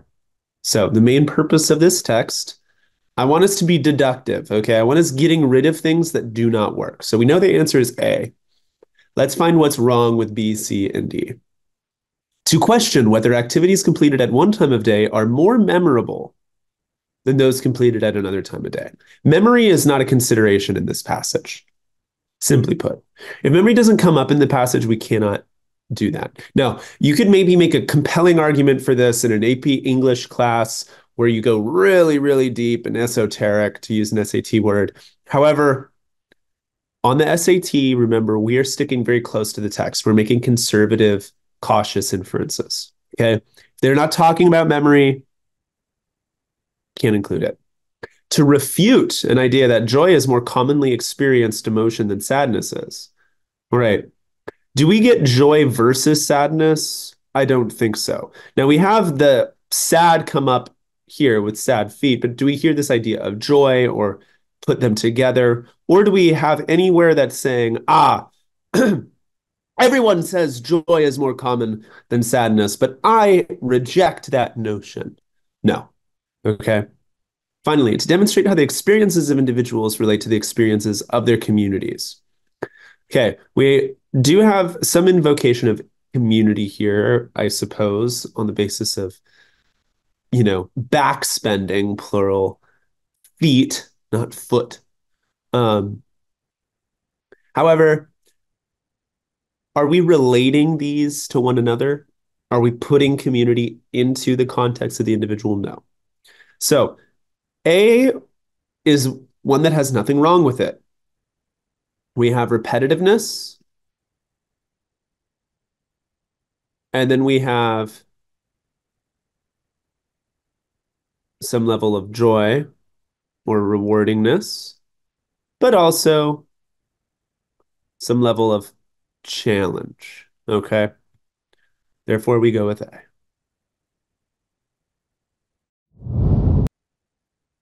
Okay, here on question 5 in module 2, we have another purpose and structure question about a text, this time from Jane Austen's Mansfield Park. It's from 1814, okay? So this is one of those classic instances where vocabulary isn't being asked directly in the question, and yet having a good understanding of vocabulary will be to our benefit on this question. All right, so the speaker, Tom, is considering staging a play at home with a group of his friends and family. We mean nothing but a little amusement among ourselves, just to vary the scene and exercise our powers in something new. Okay, so when he says we mean, he's not saying we mean nothing in the same way that it doesn't mean anything, right? It means that's all they're intending. I meant you no harm, right? Is a phrase. That's how mean is being used here. We don't want anything but a little amusement among ourselves, just to vary the scene, change things up, and exercise our powers in something new. We want no audience, no publicity. We may be trusted, I think, in choosing some play most perfectly unexceptionable.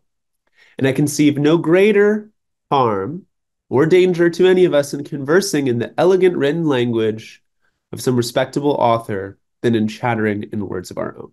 Okay, so not only does it seem like he's considering it, it seems like he's convincing. Okay, he is trying to convince someone that he's going to have a play that will be they're unobjectable. Okay, nothing will be a problem in it. Nobody will be coming. The play won't be too exciting. There'll be no harm. There will be, it'll be a simple, fine thing. The purpose of this is to convince someone we should do a play because don't worry, it's going to be chill, right? So we're going to look for an answer choice that aligns with that and get rid of answer choices that don't. So A, to offer Tom's assurance that the play will be inoffensive. That's what we mean by unexceptional. We don't mean bad when we're reading unexceptional. We mean no harm or danger. It will involve only a small number of people, as we see there, okay? That's everything we want. A has everything we want, with nothing wrong. Let's see if there's anything wrong in B, C, or D. That's how we want to get rid of them. B, to clarify the play will not be performed in the manner that Tom originally intended. We can't read into that from this. There's nothing among this passage that suggests that that will absolutely be true. It could be true, but we need to choose answer choices which are irrefutable. So even though if there's a plausibility that B may perhaps go on, we cannot choose it. Um, does Tom lack the skills to successfully stage a play? We have no idea. It's not discussed in this passage.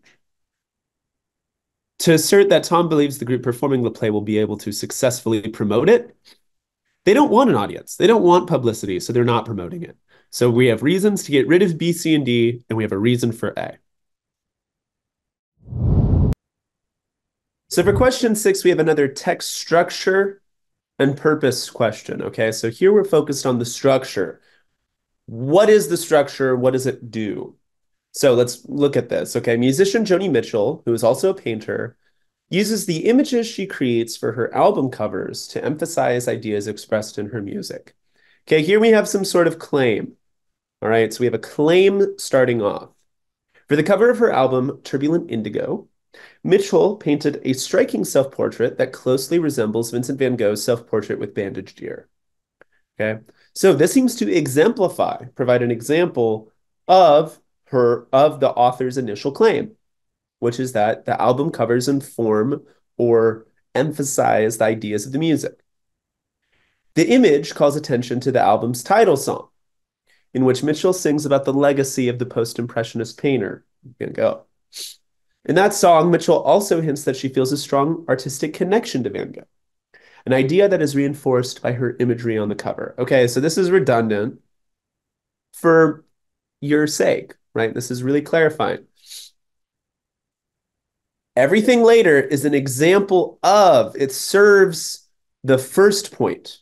So the first point is the most important point, okay?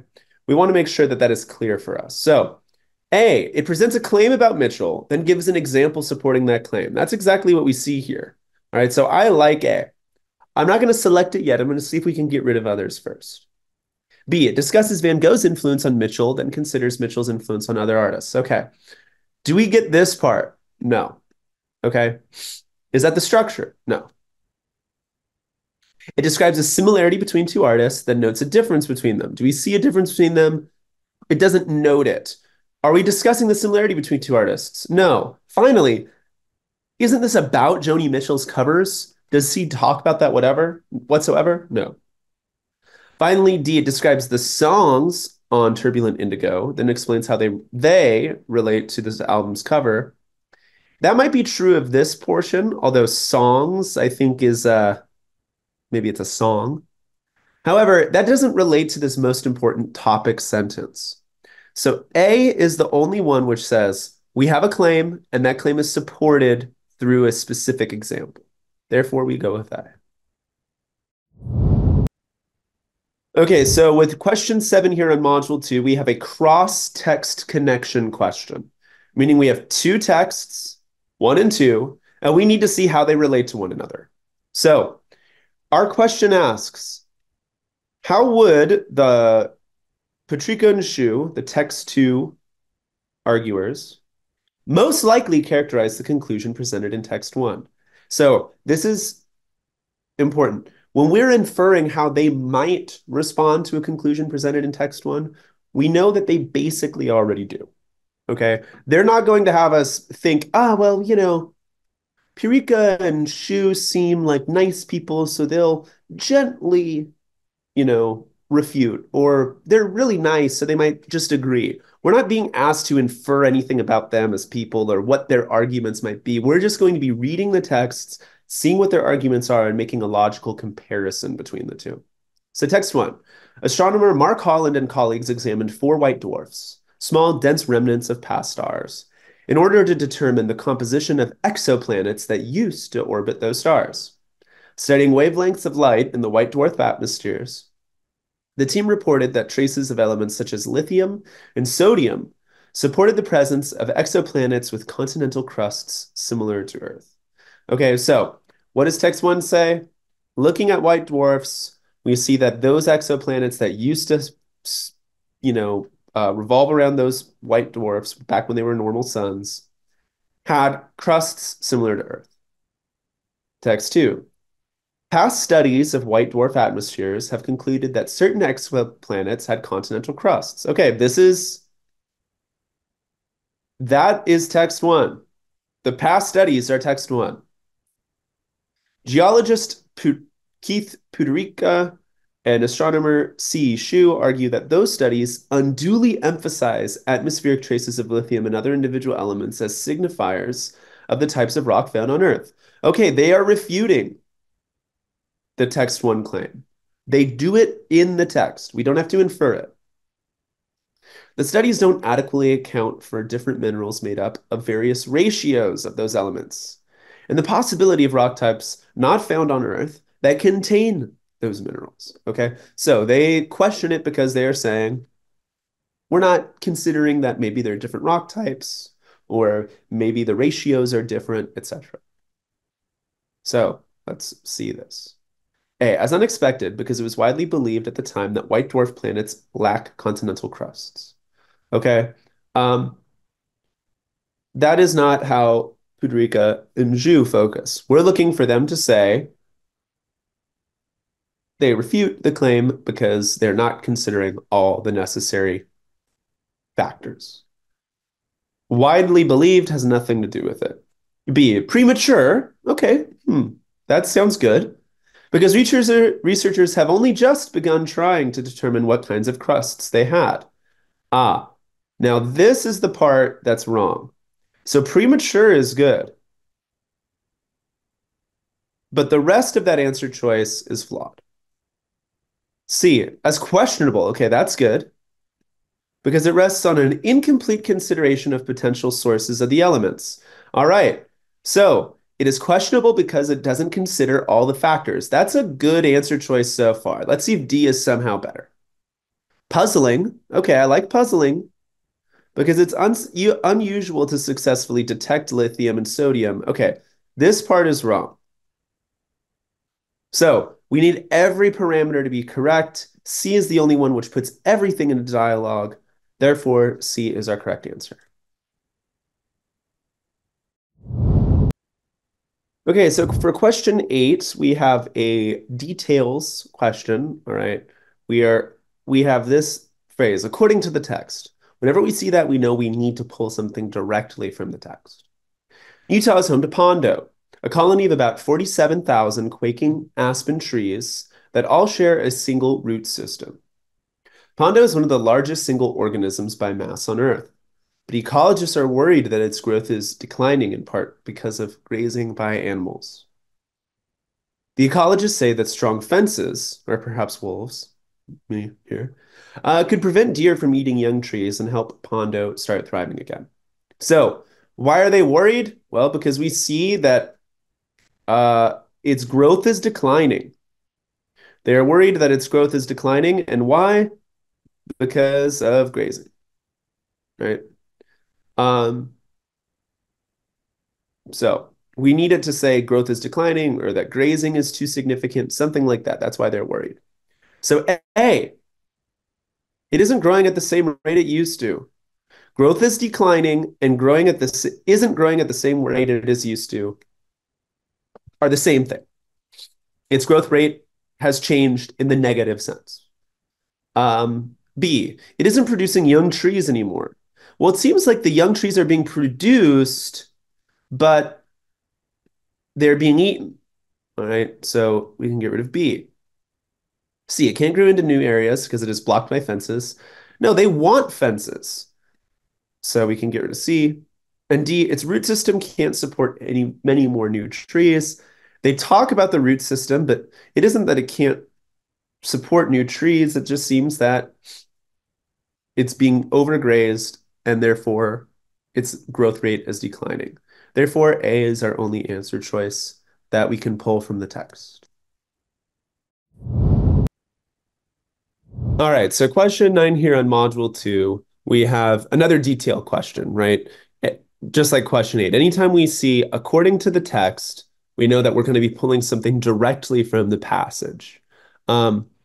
This to me is a good example of how, even though this isn't a grammar question, even though this isn't a writing question, this is on the reading portion of the test, grammar is significant. Why? Well, we have this large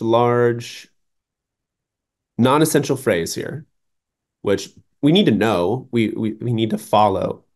But it stands in the way of what we're really looking to understand, which is that for many years, the only existing fossil evidence of this thing came from four species on the paleocontinent, so old continent. We're going to use our root word there of Laurussia. Okay, so we've identified only four species living on Laurussia is their only evidence of what these, aquatic arthropods. Um, Now, in a discovery that expands our understanding of the geographical distribution of mixopetrids, okay, the things that we're talking about. So it's our geographical distribution, expands our understanding of the geographical distribution.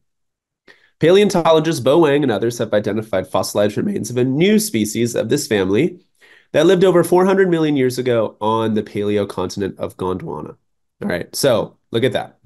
What we have, what's important, is it expands our understanding of the geographical distribution. So let's get rid of the wrong answers and find what's right about our right answer. A, it constitutes the first evidence that they lived more than 400 million years ago. Okay, that's not right because initial evidence is only about where they were. We're focused on just the geographical distribution, not how old they are. So even though 400 million years ago is brought up at the end here, the comparison only has to do with geography. B, it establishes that they are more closely related than previously thought to modern arachnids and horseshoe crabs. There's no mention of that. That they were related doesn't mean that they are more closely related than we thought. C, the fossil helps establish a more accurate timeline. Okay, again, timeline is not what we're focused on here. So D, it talks about geography. Okay, that's the one thing we're looking for here. That's what's actually being compared. So why is it significant? Well, because it expands our understanding of the geographical distribution. Therefore, D.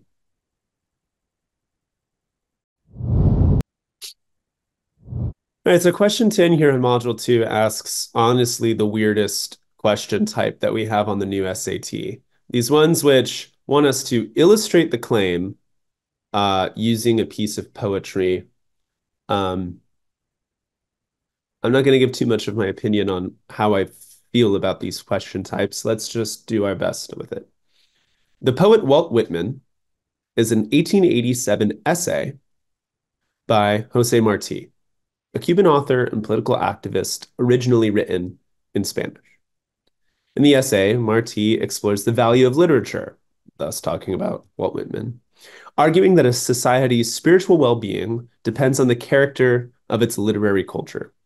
So we are going to look for something that shows society's spiritual well-being related to the character of its literary culture. We want to say a strong literary culture or the strong character of literary culture means a strong spiritual society, or the opposite, what have you. So let's look through these. Poetry, which is literary culture, which brings together or separates, which fortifies or brings anguish, which stores up or demolishes souls, which gives or robs men of faith and vigor, is more necessary to a people than industry itself. For industry provides them with a means of subsistence, while literature gives them the desire and strength for life. Right? So this is that the goal of life is not subsistence, but understanding what that subsistence can provide. The desire and strength for life. Okay. So poetry is more important than industry to a people. Okay. A people here means society, because literature gives them the desire and strength for life. So far, I'm liking this idea of A. Let's look at B. Every society brings to literature its own form of expression, and the history of the nations can be told with greater truth by the stages of literature than by chronicles and decades. Okay, this is really a hard answer choice to get rid of, because we have society, we have literature, but this isn't saying that the well-being the spiritual well-being of society in the present tense is determined by literature, but rather that literature is a better gauge of history. Okay, so this is the wrong topic. This is talking about history, this section. This is not talking about the spiritual well-being of society. So this is a really hard distractor to get rid of, but it is nonetheless incorrect. With C, where will a race of men go when they have lost the habit of thinking with faith about the scope and meaning of their actions? The best among them, those who consecrate nature with their sacred desire for the future, will lose in a sordid and painful annihilation all stimulus to alleviate the ugliness of humanity. So this is phenomenal writing, okay? And perhaps this could do plausibly with the loss of literature. Maybe literature is something that instills the habit of thinking with faith about the scope and meaning of their actions, which he kind of suggests in A. But does C explicitly refer to literature or to poetry or what have you, however we want to constitute literature? There's no explicit reference whatsoever. Okay. We are on the SAT. We need things put out for us as directly and clearly as possible. C isn't doing that for us, so we have to get rid of it. Finally, D, listen to the song of this hardworking and satisfied nation. Listen to Walt Whitman. The exercise of himself exalts him to majesty. Tolerance exalts him to justice and order to joy. Okay, this doesn't connect the importance of society well-being, societal well-being, and the character of its literary culture. It references Walt Whitman, right, which is a recycled language distractor. But A does it more clear than D does. D, we can plausibly infer that this is suggesting what the claim is. This plausibly supports the claim that a society's spiritual well-being depends on its literary culture. But A directly says it. So we're always going to go with A over D. We're always going to go with it directly being said, explicitly being said, rather than it being said on a subtextual or inference level where it's only plausible or likely. A is irrefutable, D is likely. Irrefutable is better. Therefore, we go with A. Okay, so for question 11 here in module 2, we have a command of evidence quantitative question, meaning something of the quantitative information here will interact with the textual information here to answer the actual question. So we've already looked at this. We've answered this question. What is in our figure? What is in our quantitative information? We have different estimation methods approximating the bite force of tyrannosaurids, okay? And as we can see, these bite forces are very different. The estimations for these bite forces are very different depending on the estimation method used. So we see that these two estimation methods are different. And they have very different results. These two estimation methods are similar or the same, and they result in very similar approximations of the bite force. And any of the ones that are different, as there are 3 different estimation methods, produce very varying bite force approximations. So what does the text say? Largest tyrannosaurids are thought to have the strongest bites of any land animals in Earth's history. Now, this is the important part. This is what I'm focusing on. Determining the bite force of extinct animals can be difficult, however. Paleontologists Paul Barrett and Emily Rayfield have suggested that an estimate of dinosaur bite force may be significantly influenced by the methodology used in generating this estimate. Okay, so we are looking for the Barrett and Rayfield suggestion. That is our goal, is to find what supports their suggestion. And what is their suggestion? That methodology, this is the method, influences the estimate. Okay, so which answer choices say that method influences estimate based off of the quantitative information? So A, the study by Mears, okay, this is Mears, A, used body mass scaling and produced the lowest estimated maximum bite force, while the study that used muscular and skeletal modeling produced the highest estimated maximum. Okay. So first things first. A, if true, would be really good support. But this is a classic distractor for these command of evidence quantitative questions. What is classic about this distractor? Well, Mears did not have the lowest estimated maximum bite force. It had the highest estimated maximum bite force. And Cost used the muscular and skeletal modeling, sure, but they didn't get the highest maximum. Mears did. So it's just not factual, okay? Just because it makes sense logically doesn't mean it actually provides the information to answer the question. B, in their study, Ziznak and Erickson used tooth-bone interaction analysis to produce an estimated bite range of this. Okay, is that true? That's definitely true in here. We do see that that's what they produce, but we need some sort of comparison to say that the methodology generates the estimate, and that is a big influence on what kind of estimate you get. So we don't have a comparison to any of the other methods. Because we don't, we can't choose B. C, the bite force estimates produced by Bates and Falkingham and by Cost et al. Were similar to each other. Why were they similar to each other? Because they had the same estimation method. While estimates produced by Mears and by Ziznak and Erickson each differed substantially from any other estimate. Why? Because they had different methods. So I like this answer choice, but I might like it better if they said explicitly because of methodology, or perhaps showing because of methodology. So let's see if D does that. And if D doesn't, we'll go with C. But if D does, we might go with D. The estimated maximum bite force produced by Cost et al. Exceeded the maximum produced by Bates and Falkingham, even though both groups of researchers used the same method to generate their estimates. Okay, that's an opposite distractor. That's saying that the methodology doesn't actually result in differences in bite force estimation. It's something else. So therefore, the only answer choice which says methodology differing produces different approximations is C.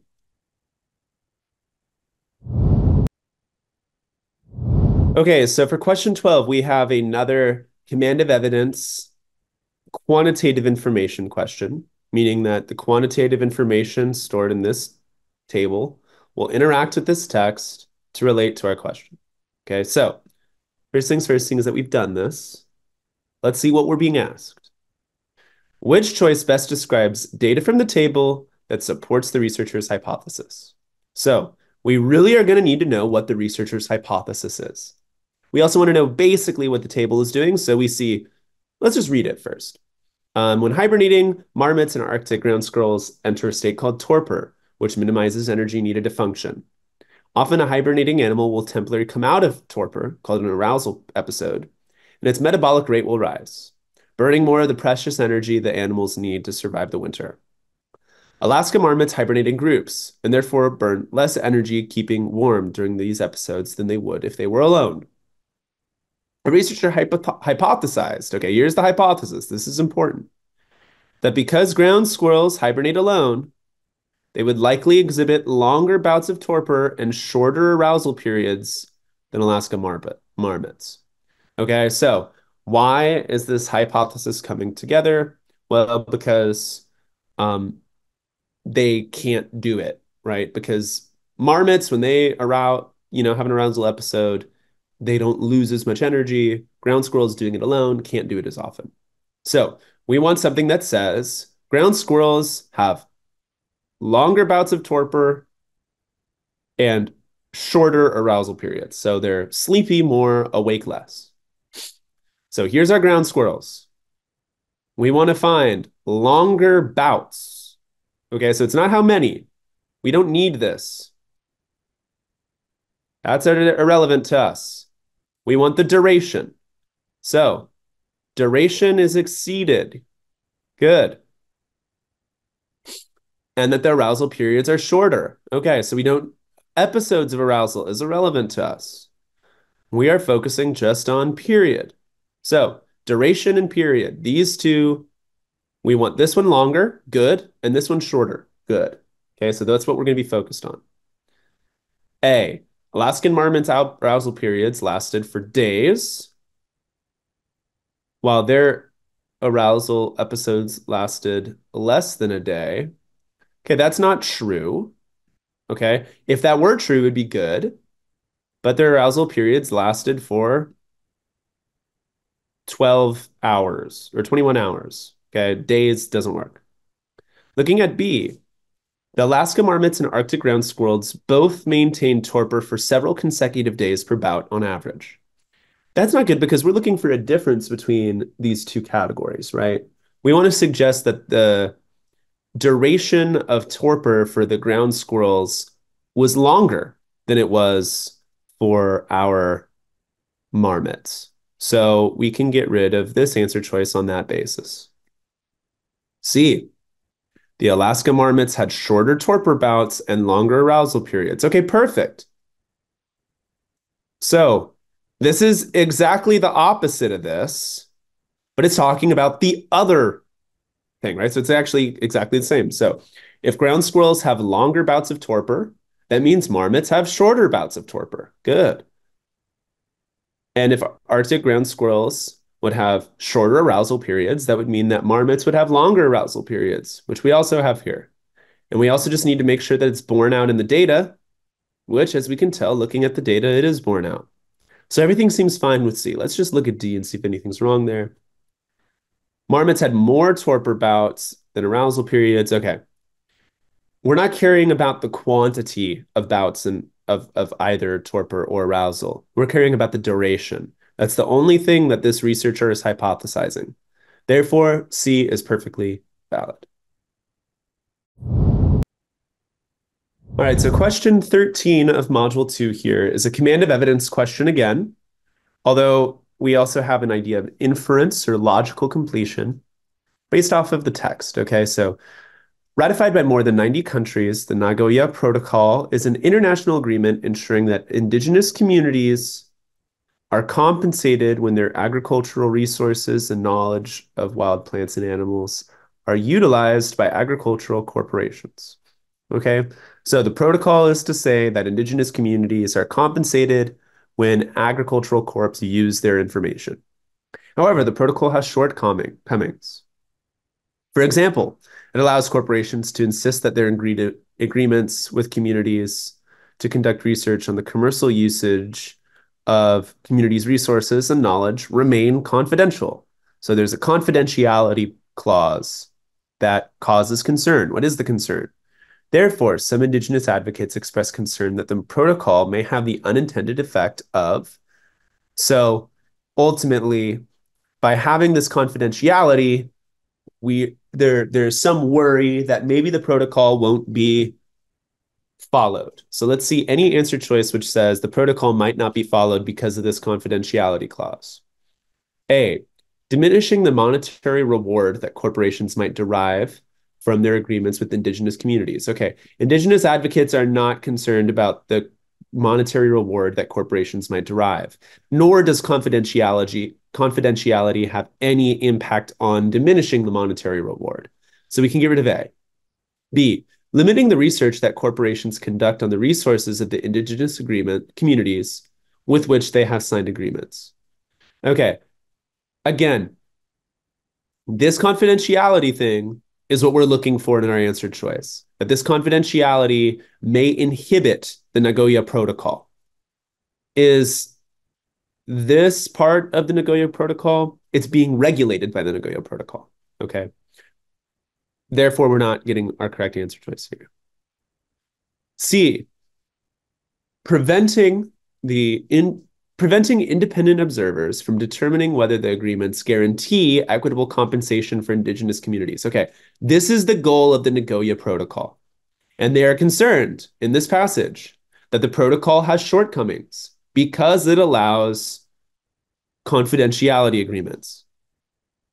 Therefore, saying that these confidentiality agreements inhibit the Nagoya Protocol is exactly what we're looking for. Finally, let's just make sure D doesn't have anything better than that, which really couldn't. D, discouraging indigenous communities from learning new methods for harvesting plants and animals from their corporate partners. Okay, so it's the corporate partners who are learning from indigenous communities under the Nagoya Protocol, all right, and in general. But the other thing that we want to take reference to here is that though this could possibly be plausible, right, though there is a Small likelihood of this being true, perhaps.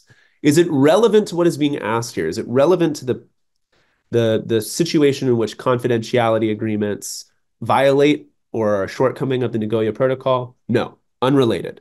So therefore, the only answer choice which answers the question and is considerate of the text is C. Okay, so we have our final logical completion, logical inference question, and our final question on the reading section for Module 2, question 14 here. So which choice logically completes the text? All right, let's read the text. The domestic sweet potato descends from a wild plant native to South America.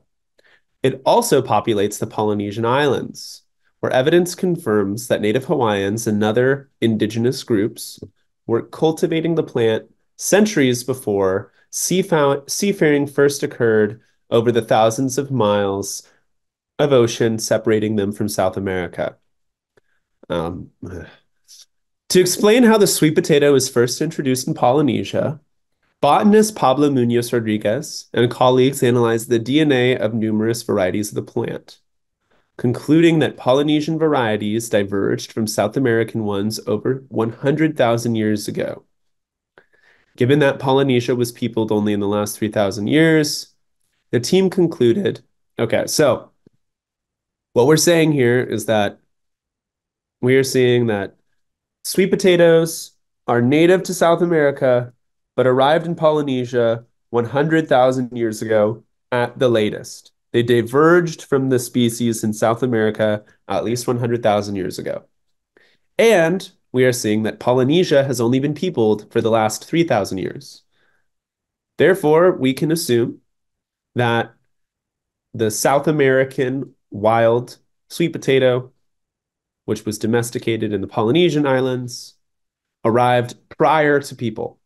And if it arrived prior to people, people likely did not have any role in that. Okay, so A, the cultivation of the sweet potato in Polynesia likely predates its cultivation in South America. So cultivation in South America isn't referred to in the text whatsoever, so we cannot make any inference based off of that. Don't pull any baggage distractors either if you happen to be an expert on this, which this is a little bit silly.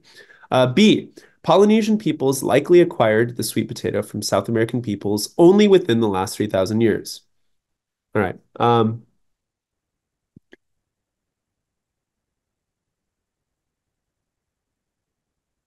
A little bit silly in the text. There's some logical inconsistencies in the text itself, but we can get rid of this because we are seeing that the Polynesian varieties of the sweet potato, which was domesticated at some point, arrived 100,000 years ago.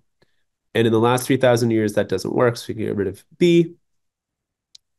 C, human activity likely played no role in the introduction of the sweet potato in Polynesia. That sounds about right, seeing as that the sweet potato originated in Polynesia 100,000 years ago, over 100,000 years ago, and people weren't there until 3,000 years ago. So they were living there for 97,000 years, these sweet potatoes, before people started, domesticating them. So therefore, C. Let's just make sure D doesn't have anything good. Polynesian sweet potato varieties likely descend from a single South American variety that was domesticated, not wild. Again, we're not seeing that in the text, so we can get rid of it. And with that, we end our reading section. Okay, here we are having moved on to the writing portion of Module 2 here on Test 393. So starting off, we get a verb tense question here, question 15. Let's see if we can see where our tense is. We always want to find elsewhere in the passage where it gives away our tense. So atoms in synchrotron, a type of circular particle accelerator, travel faster and faster until they blank a desired energy level, at which point they are diverted to collide with a target, smashing the atoms. So we have travel. I travel. That's present tense. Faster and faster doesn't really exactly have to do with tense, but it shows that we're still in the same tense. So we are looking for just the present tense here for the travel. So which of our answer choices puts us in the present tense? B, reach. All right, now let's find which answer choices that you maybe chose and why they are wrong. So will reach would work, kind of, except we already have travel establishing that we are in the normal present tense, that we do not need to move into the kind of hypothetical that will gives us. Um, the the future progressive, we would call it. So we can get rid of A. C, had reached, puts us in a past tense, right? A particular type of past tense, the past perfect, meaning it had happened in the past and it's fully done. But this is something that continues to happen anytime you put atoms in a synchrotron, which continues to this day. And D, are reaching, also has to do with the future. So, or present, right? They are reaching it in the present, but it's in a present that simply exists right in that moment. Okay, so it's ongoing, whereas this B is the simple present, which is what we want. Therefore, 15B. Yeah. Break it off and then. So for question 16 here on module 2, we have another verb tense question. Let's see what tense we are in. So, former First Lady of the United States and Indian activists were instrumental in drafting the United States Universal Declaration of Human Rights. Okay, so that's the first part of the sentence. That takes place in the past, absolutely. However, what we want to focus on is here the Universal Declaration of Human Rights. This is a document that continues to exist, right? If something exists right in the moment, we're going to place it in our present tense. Since we want it in the present tense, we're going to get rid of have outlined, which means that it is a document that has ceased outlining things, or were outlining, which also means that it's over and done with. But the document still gives an outline of basic freedoms. So now we have outlines versus outline. All right. Um, we would use outline if it was more than one document, right? Documents that outline the basic freedoms. But we only have one document. We have a document. We can see that article A there is showing that we are in the singular. So therefore, outlines is our present tense and singular in agreement with document. Okay, so with 17 here on module 2, we have a punctuation question. Um, let's take a look at this. First off, rockfish. You can go catch those out here in the coast of San Diego if you go fishing. I've caught in all these. Uh, the lifespans of rockfish vary greatly by species. Irrelevant as another sentence. For instance, the colorful calico rockfish can survive for a little over a decade, while the rough-eye rockfish boasts a maximum lifespan of about 2 centuries. Okay, so we have while. This is a subordinating conjunction. Okay. Therefore, how do we connect, or therefore, because it is a subordinating conjunction, we have a dependent clause. How do we connect an independent clause right here to decade to a dependent clause from while to centuries? We use just a comma. Notice that B and C both do the exact same things. Semicolon and a period between two clauses is the same thing, right? It means that we have two independent clauses. So how could you decide between B and C is what I would ask. And then A suggests an elaboration, which means it's not essential. However, we're showing the variedness, so we need it both. We need it all. Therefore, our answer is D. Dependent clause and independent clause combined with just a comma.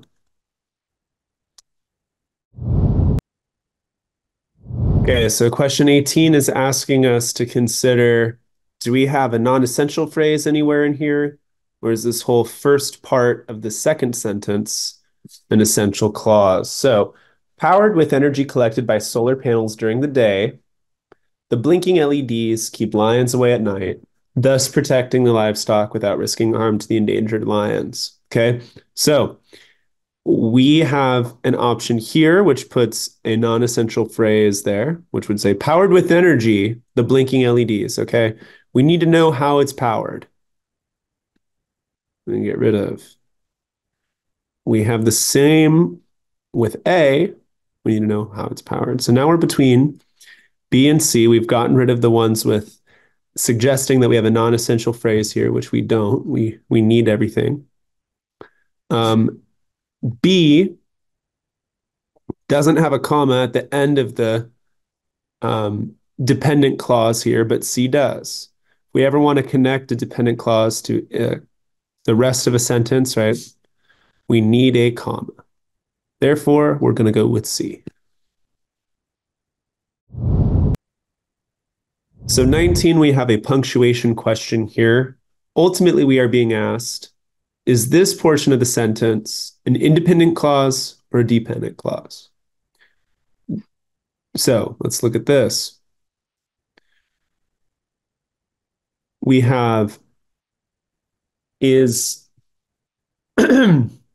material scientist so and so and her colleagues believe they can improve on the multi-component alloy NiCOCr, an equal proportions mixture of nickel, cobalt, and chromium, by replacing chromium with ruthenium.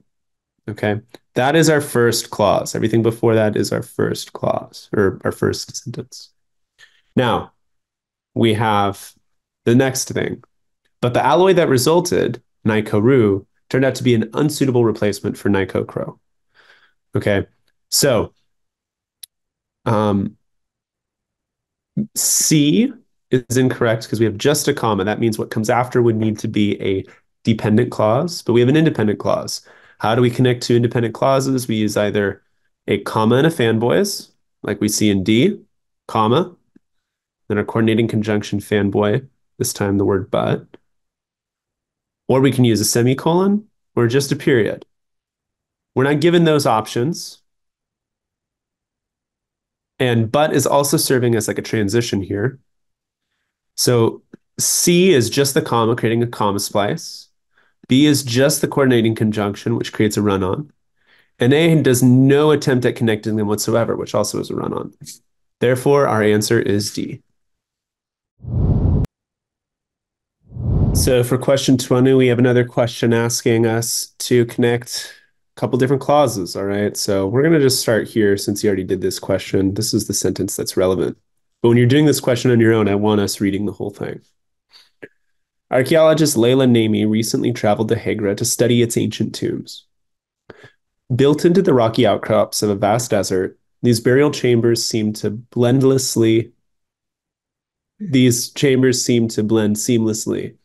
with nature. Okay, so I want to show us why B is wrong. All right, because B reads fine until we get to right here. Archaeologist Leila Naimi recently traveled to Hegra to study its ancient tombs built into the rocky outcrops of a vast desert. Right, or D. These both sound pretty good to our ear until we see we have this clause right here that needs to be connected on its own to a clause starting with the word built. Therefore, we need two independent clauses or a compound sentence, complex sentence separated from a sentence that's just an independent clause. How can we do that? We can either use a period or just a semicolon or a comma and fanboys.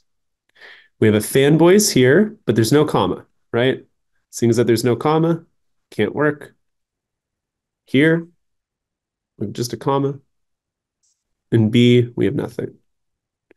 So therefore, A is our only option, which is possibly works, connecting independent clauses with a period, a semicolon, or a comma and fanboys. Okay, so with 21, we have a question that's asking us whether we have a non-essential phrase or multiple clauses or anything like that. It's really a punctuation question, okay? So I'm just going to show us why some of these are wrong and what could make them right, all right? C is wrong because we're creating a non-essential phrase with aluminum oxide. Now, what would we need to change for that to work? the chemical would need to be a chemical. If it's an A chemical, then A chemical would be the subject, and aluminum oxide would be a non-essential but nice addition. However, since we do have the chemical compound aluminum oxide in full is the subject, so we cannot separate it out. Same goes for A. By separating the compound from the aluminum oxide, we're changing the subject of the sentence. Now we're between B and D here. What are the differences between these two? So recently, engineer Erica Freeberg used the chemical compound aluminum dioxide to make a gassy solid, blah, blah, blah. That comma would be necessary if we were connecting a dependent clause to an independent clause, or we were having a list or what have you. But we're not doing any of those things. So I want us to remember that if we hear a pause, our intuition would suggest that we need a comma. And sometimes that's totally correct. But before you go with just your intuition, remember to be systematic as well. What are the roles of commas? And if there's no role for the comma there, if it's not separating clauses, or a dependent from an independent clause, or an independent clause from an independent clause with a fanboy, if it's not creating a list, if it's not working to include a phrase or transitional adverb or something like that, if it has no role, it doesn't belong there. So our answer must be D. Okay, so for question 22 here, we have a transitions question. So this is one of those ones where we really need to see the whole context of the passage, though we need that for pretty much every question as well. But this one, the context is incredibly important because our first goal is to see what are we pivoting between, and we need to see, we want to think what kind of category of pivot are we doing? I don't want us just plugging in and playing each of our answer choices. When we do that, we're liable to fall for a trap where something kind of works. But what we really want is to say, what is the relationship here? And what kind of word conveys that specific relationship? So etched into Peru's Nazca Desert are line drawings so large they can only be fully seen from high above. Archaeologists have known of the line since the 1920s, when a researcher spotted some from a nearby hill, and they have been studying the markings ever since. Okay, so we have time here. All right, so likely our answer is going to need to consider time. Blank, archaeologists' efforts are aided by drones that capture high-resolution aerial photographs of the lines. So we want something temporal. I'm looking for something like now. A word like now would be perfect here. So currently and now are basically the same, right? Today, now, currently. These are all in the same category that we're looking for. In comparison, compares, and would maybe be fine if this didn't exist, but it does exist. So we have to stick with time. Still also has to do with time, but suggests a continuity or a sameness. Whereas the currently or today suggests that it's different today. And however is a pivot, but we're looking for something like a time. So therefore, the only answer that makes sense is A. Just like question 22, we have a transitions question here for question 23 of module 2. With transitions, I don't want us just plugging in each answer choice and seeing if they work. I want us seeing the context, seeing what relationship we have here.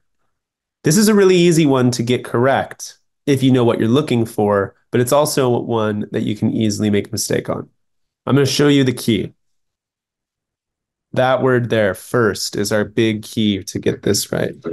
So first, the gold artifacts inside the ship suggest that the person buried with them was a wealthy and respected leader. So that's the first example showing why Sutton Hoo seems to be the burial site of a king. Okay. Next, or additionally, secondly, the massive efforts required to bury the ship would likely have only been undertaken for a king. So second, okay. First this, second this. These are just a listing of examples that support the claim up here. Okay. One, it shows how important context is to understanding transitions questions. If you're missing these transitions questions with frequency, you're probably not paying enough attention to the context. Um, Secondly, it, shows that sometimes they're a little more straightforward than you might expect. First, second. Now, every time we see first doesn't mean that the next one is going to be second. But here, these are just two examples explaining the claim. So just keep the same parallel structure. So the 24 here, we have another transitions question. Again, the most important thing we have to make sense of these is context. And we want to be thinking not, oh, what can I plug in here that works, but rather, what kind of category am I looking for? What category of a transition am I looking for? So the more diverse and wide-ranging an animal's behaviors, the larger and more energy demanding the animal's brain tends to be. From an evolutionary perspective, animals that perform only basic actions should allocate fewer resources to growing and maintaining brain tissue. Okay, so this is a therefore type context. All right, we are looking for something that proves, we are saying, therefore, as proven, blank, right? It builds consequence. Okay, so subsequently, sometimes we think of that as a consequence word, but subsequently is actually saying next, right? First, this happens, subsequently, that happens. Now, there's usually some sort of cause and effect idea that also is there, but not sufficient. Besides is to say next to, or to say to give an additional thing. And nevertheless is a pivot word like however or yet. Thus, just like a word like therefore is exactly what we're looking for. It perfectly fulfills the type of transition we are looking for in this context. All right, one final transition question here on Module 2, question 25. We are looking for meaning and context in order to determine what kind of category of a transition we are using. I don't want us just plugging and playing each transition word. I want us finding the kind of word we want, the meaning of the word we want. So when designing costumes for film, American artist Sudiart Larlarb typically custom fits the garments to each actor. For the film Sunshine, in which astronauts must reignite a dying sun, she designed a golden spacesuit and had a factory produce it in a few standard sizes.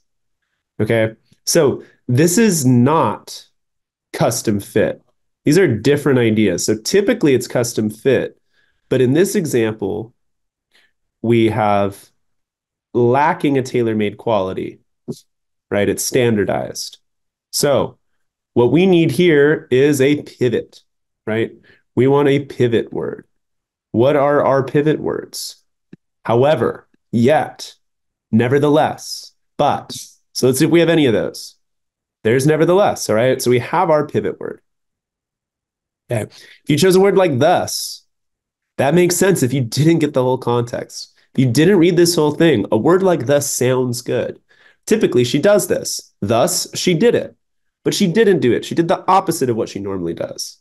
Likewise and moreover are equally wrong. Likewise is a lot like thus, and moreover suggests something more or additional. So those three are reasons, each have reasons we can get rid of it, and nevertheless is the exact kind of category of pivot that we're looking for. Always find the meaning for these transition passages. If you find the meaning of the passage, you're going to find what kind of category of transition you want to throw in there. Okay, so for question 26 here, we have the first of our rhetorical synthesis questions. One of the last two questions here in Module 2. If you're missing these kind of questions, I give a lot of insight on Module 1's version of these questions. So go look at 26, 27, 25, that sort of range on Module 1 if you consistently miss these. But the thing I'll emphasize time and again is you're looking for that you're not looking to summarize the notes. You are looking to ignore all superfluous information. What does superfluous mean? Extra unnecessary information, okay? So This, more than any other question on the test, really the only question on the test, I want us really looking at the question first rather than the passage, is these rhetorical synthesis notes questions. So we want to emphasize a similarity between the two books by Sean Tan, right? So we just want to find a similarity between the two books. Anything else is extra. So what are the two books? Tales from Outer Suburbia and Tales from the Inner City. What do they both do? They both describe surreal events in otherwise ordinary settings. All right. So we want an answer choice that says Tales from Suburbia and Tales from the Inner City write surreal stories about their respective settings. So A is wrong because we do not hear Tales from the Inner City, how it's similar to Tales from Outer Suburbia. We hear a description of the outer suburbia, but we're lacking a description of the inner city. B says that both of them were published, but we hear no similarity about the content, okay? It does be similar to every single book ever published. That's enough to be a similarity. C, we're looking at a difference. Okay, so that's exactly the opposite we're looking for. We want a similarity. D, we hear ordinary setting, surreal events. That's the similarity between the two. That word both describe is really good. Therefore, we go D. Make sure you're just ignoring any extra information for these questions. Okay, so our final question here on Module 2, question 27, another rhetorical synthesis question. These questions, I want us really looking at the question first before the passage. I don't want us doing that really any other question on the test, but this question type, that's really important. Why? Because they are asking us to ignore any irrelevant quote unquote information. We're not being asked to summarize or understand the topic or the notes. What we really want to do is just say, what does the student think is important? And how can I emphasize that one particular thing? So in this case, the aim of the research study is all we're looking for. So factors that affect clutch size have been well studied in birds, but not in lizards. Okay. A team led by Shy Mary of Tel Aviv University investigated which factors influence lizard clutch size. Okay, so the aim is to find what factors influence lizard clutch size. Next, we have the methodology. They obtained clutch size and habitat data from all these different species. Next, we have a conclusion, or a result, rather. Large clutch size was associated with environments in higher latitudes that have more seasonal change. And finally, after those results, we have a kind of broader conclusion. Lizards in high altitude environments may lay larger clutches because of shorter favorable conditions. Therefore, we only want an answer that has this pink highlight. So let's go through. A, research wanted to know which factors influence clutch size. So the aim was to check about clutch size because they hadn't been studied in other birds. All right, it has pink. So far I'm liking A, but let's see if any of these others have pink. After they obtained data for over 3,900 lizard species, they determined blah, blah, blah. Okay, that's wrong. Why is it wrong? Because it focuses on results and methodology. C, as well, we are focused on conclusions and results. And D is focused only on methodology. The aim of the study, the only one that focuses only on the aim of the study, or actually includes the aim of the study at all, it's going to be answer choice A. And with that, we come to the end of test 393.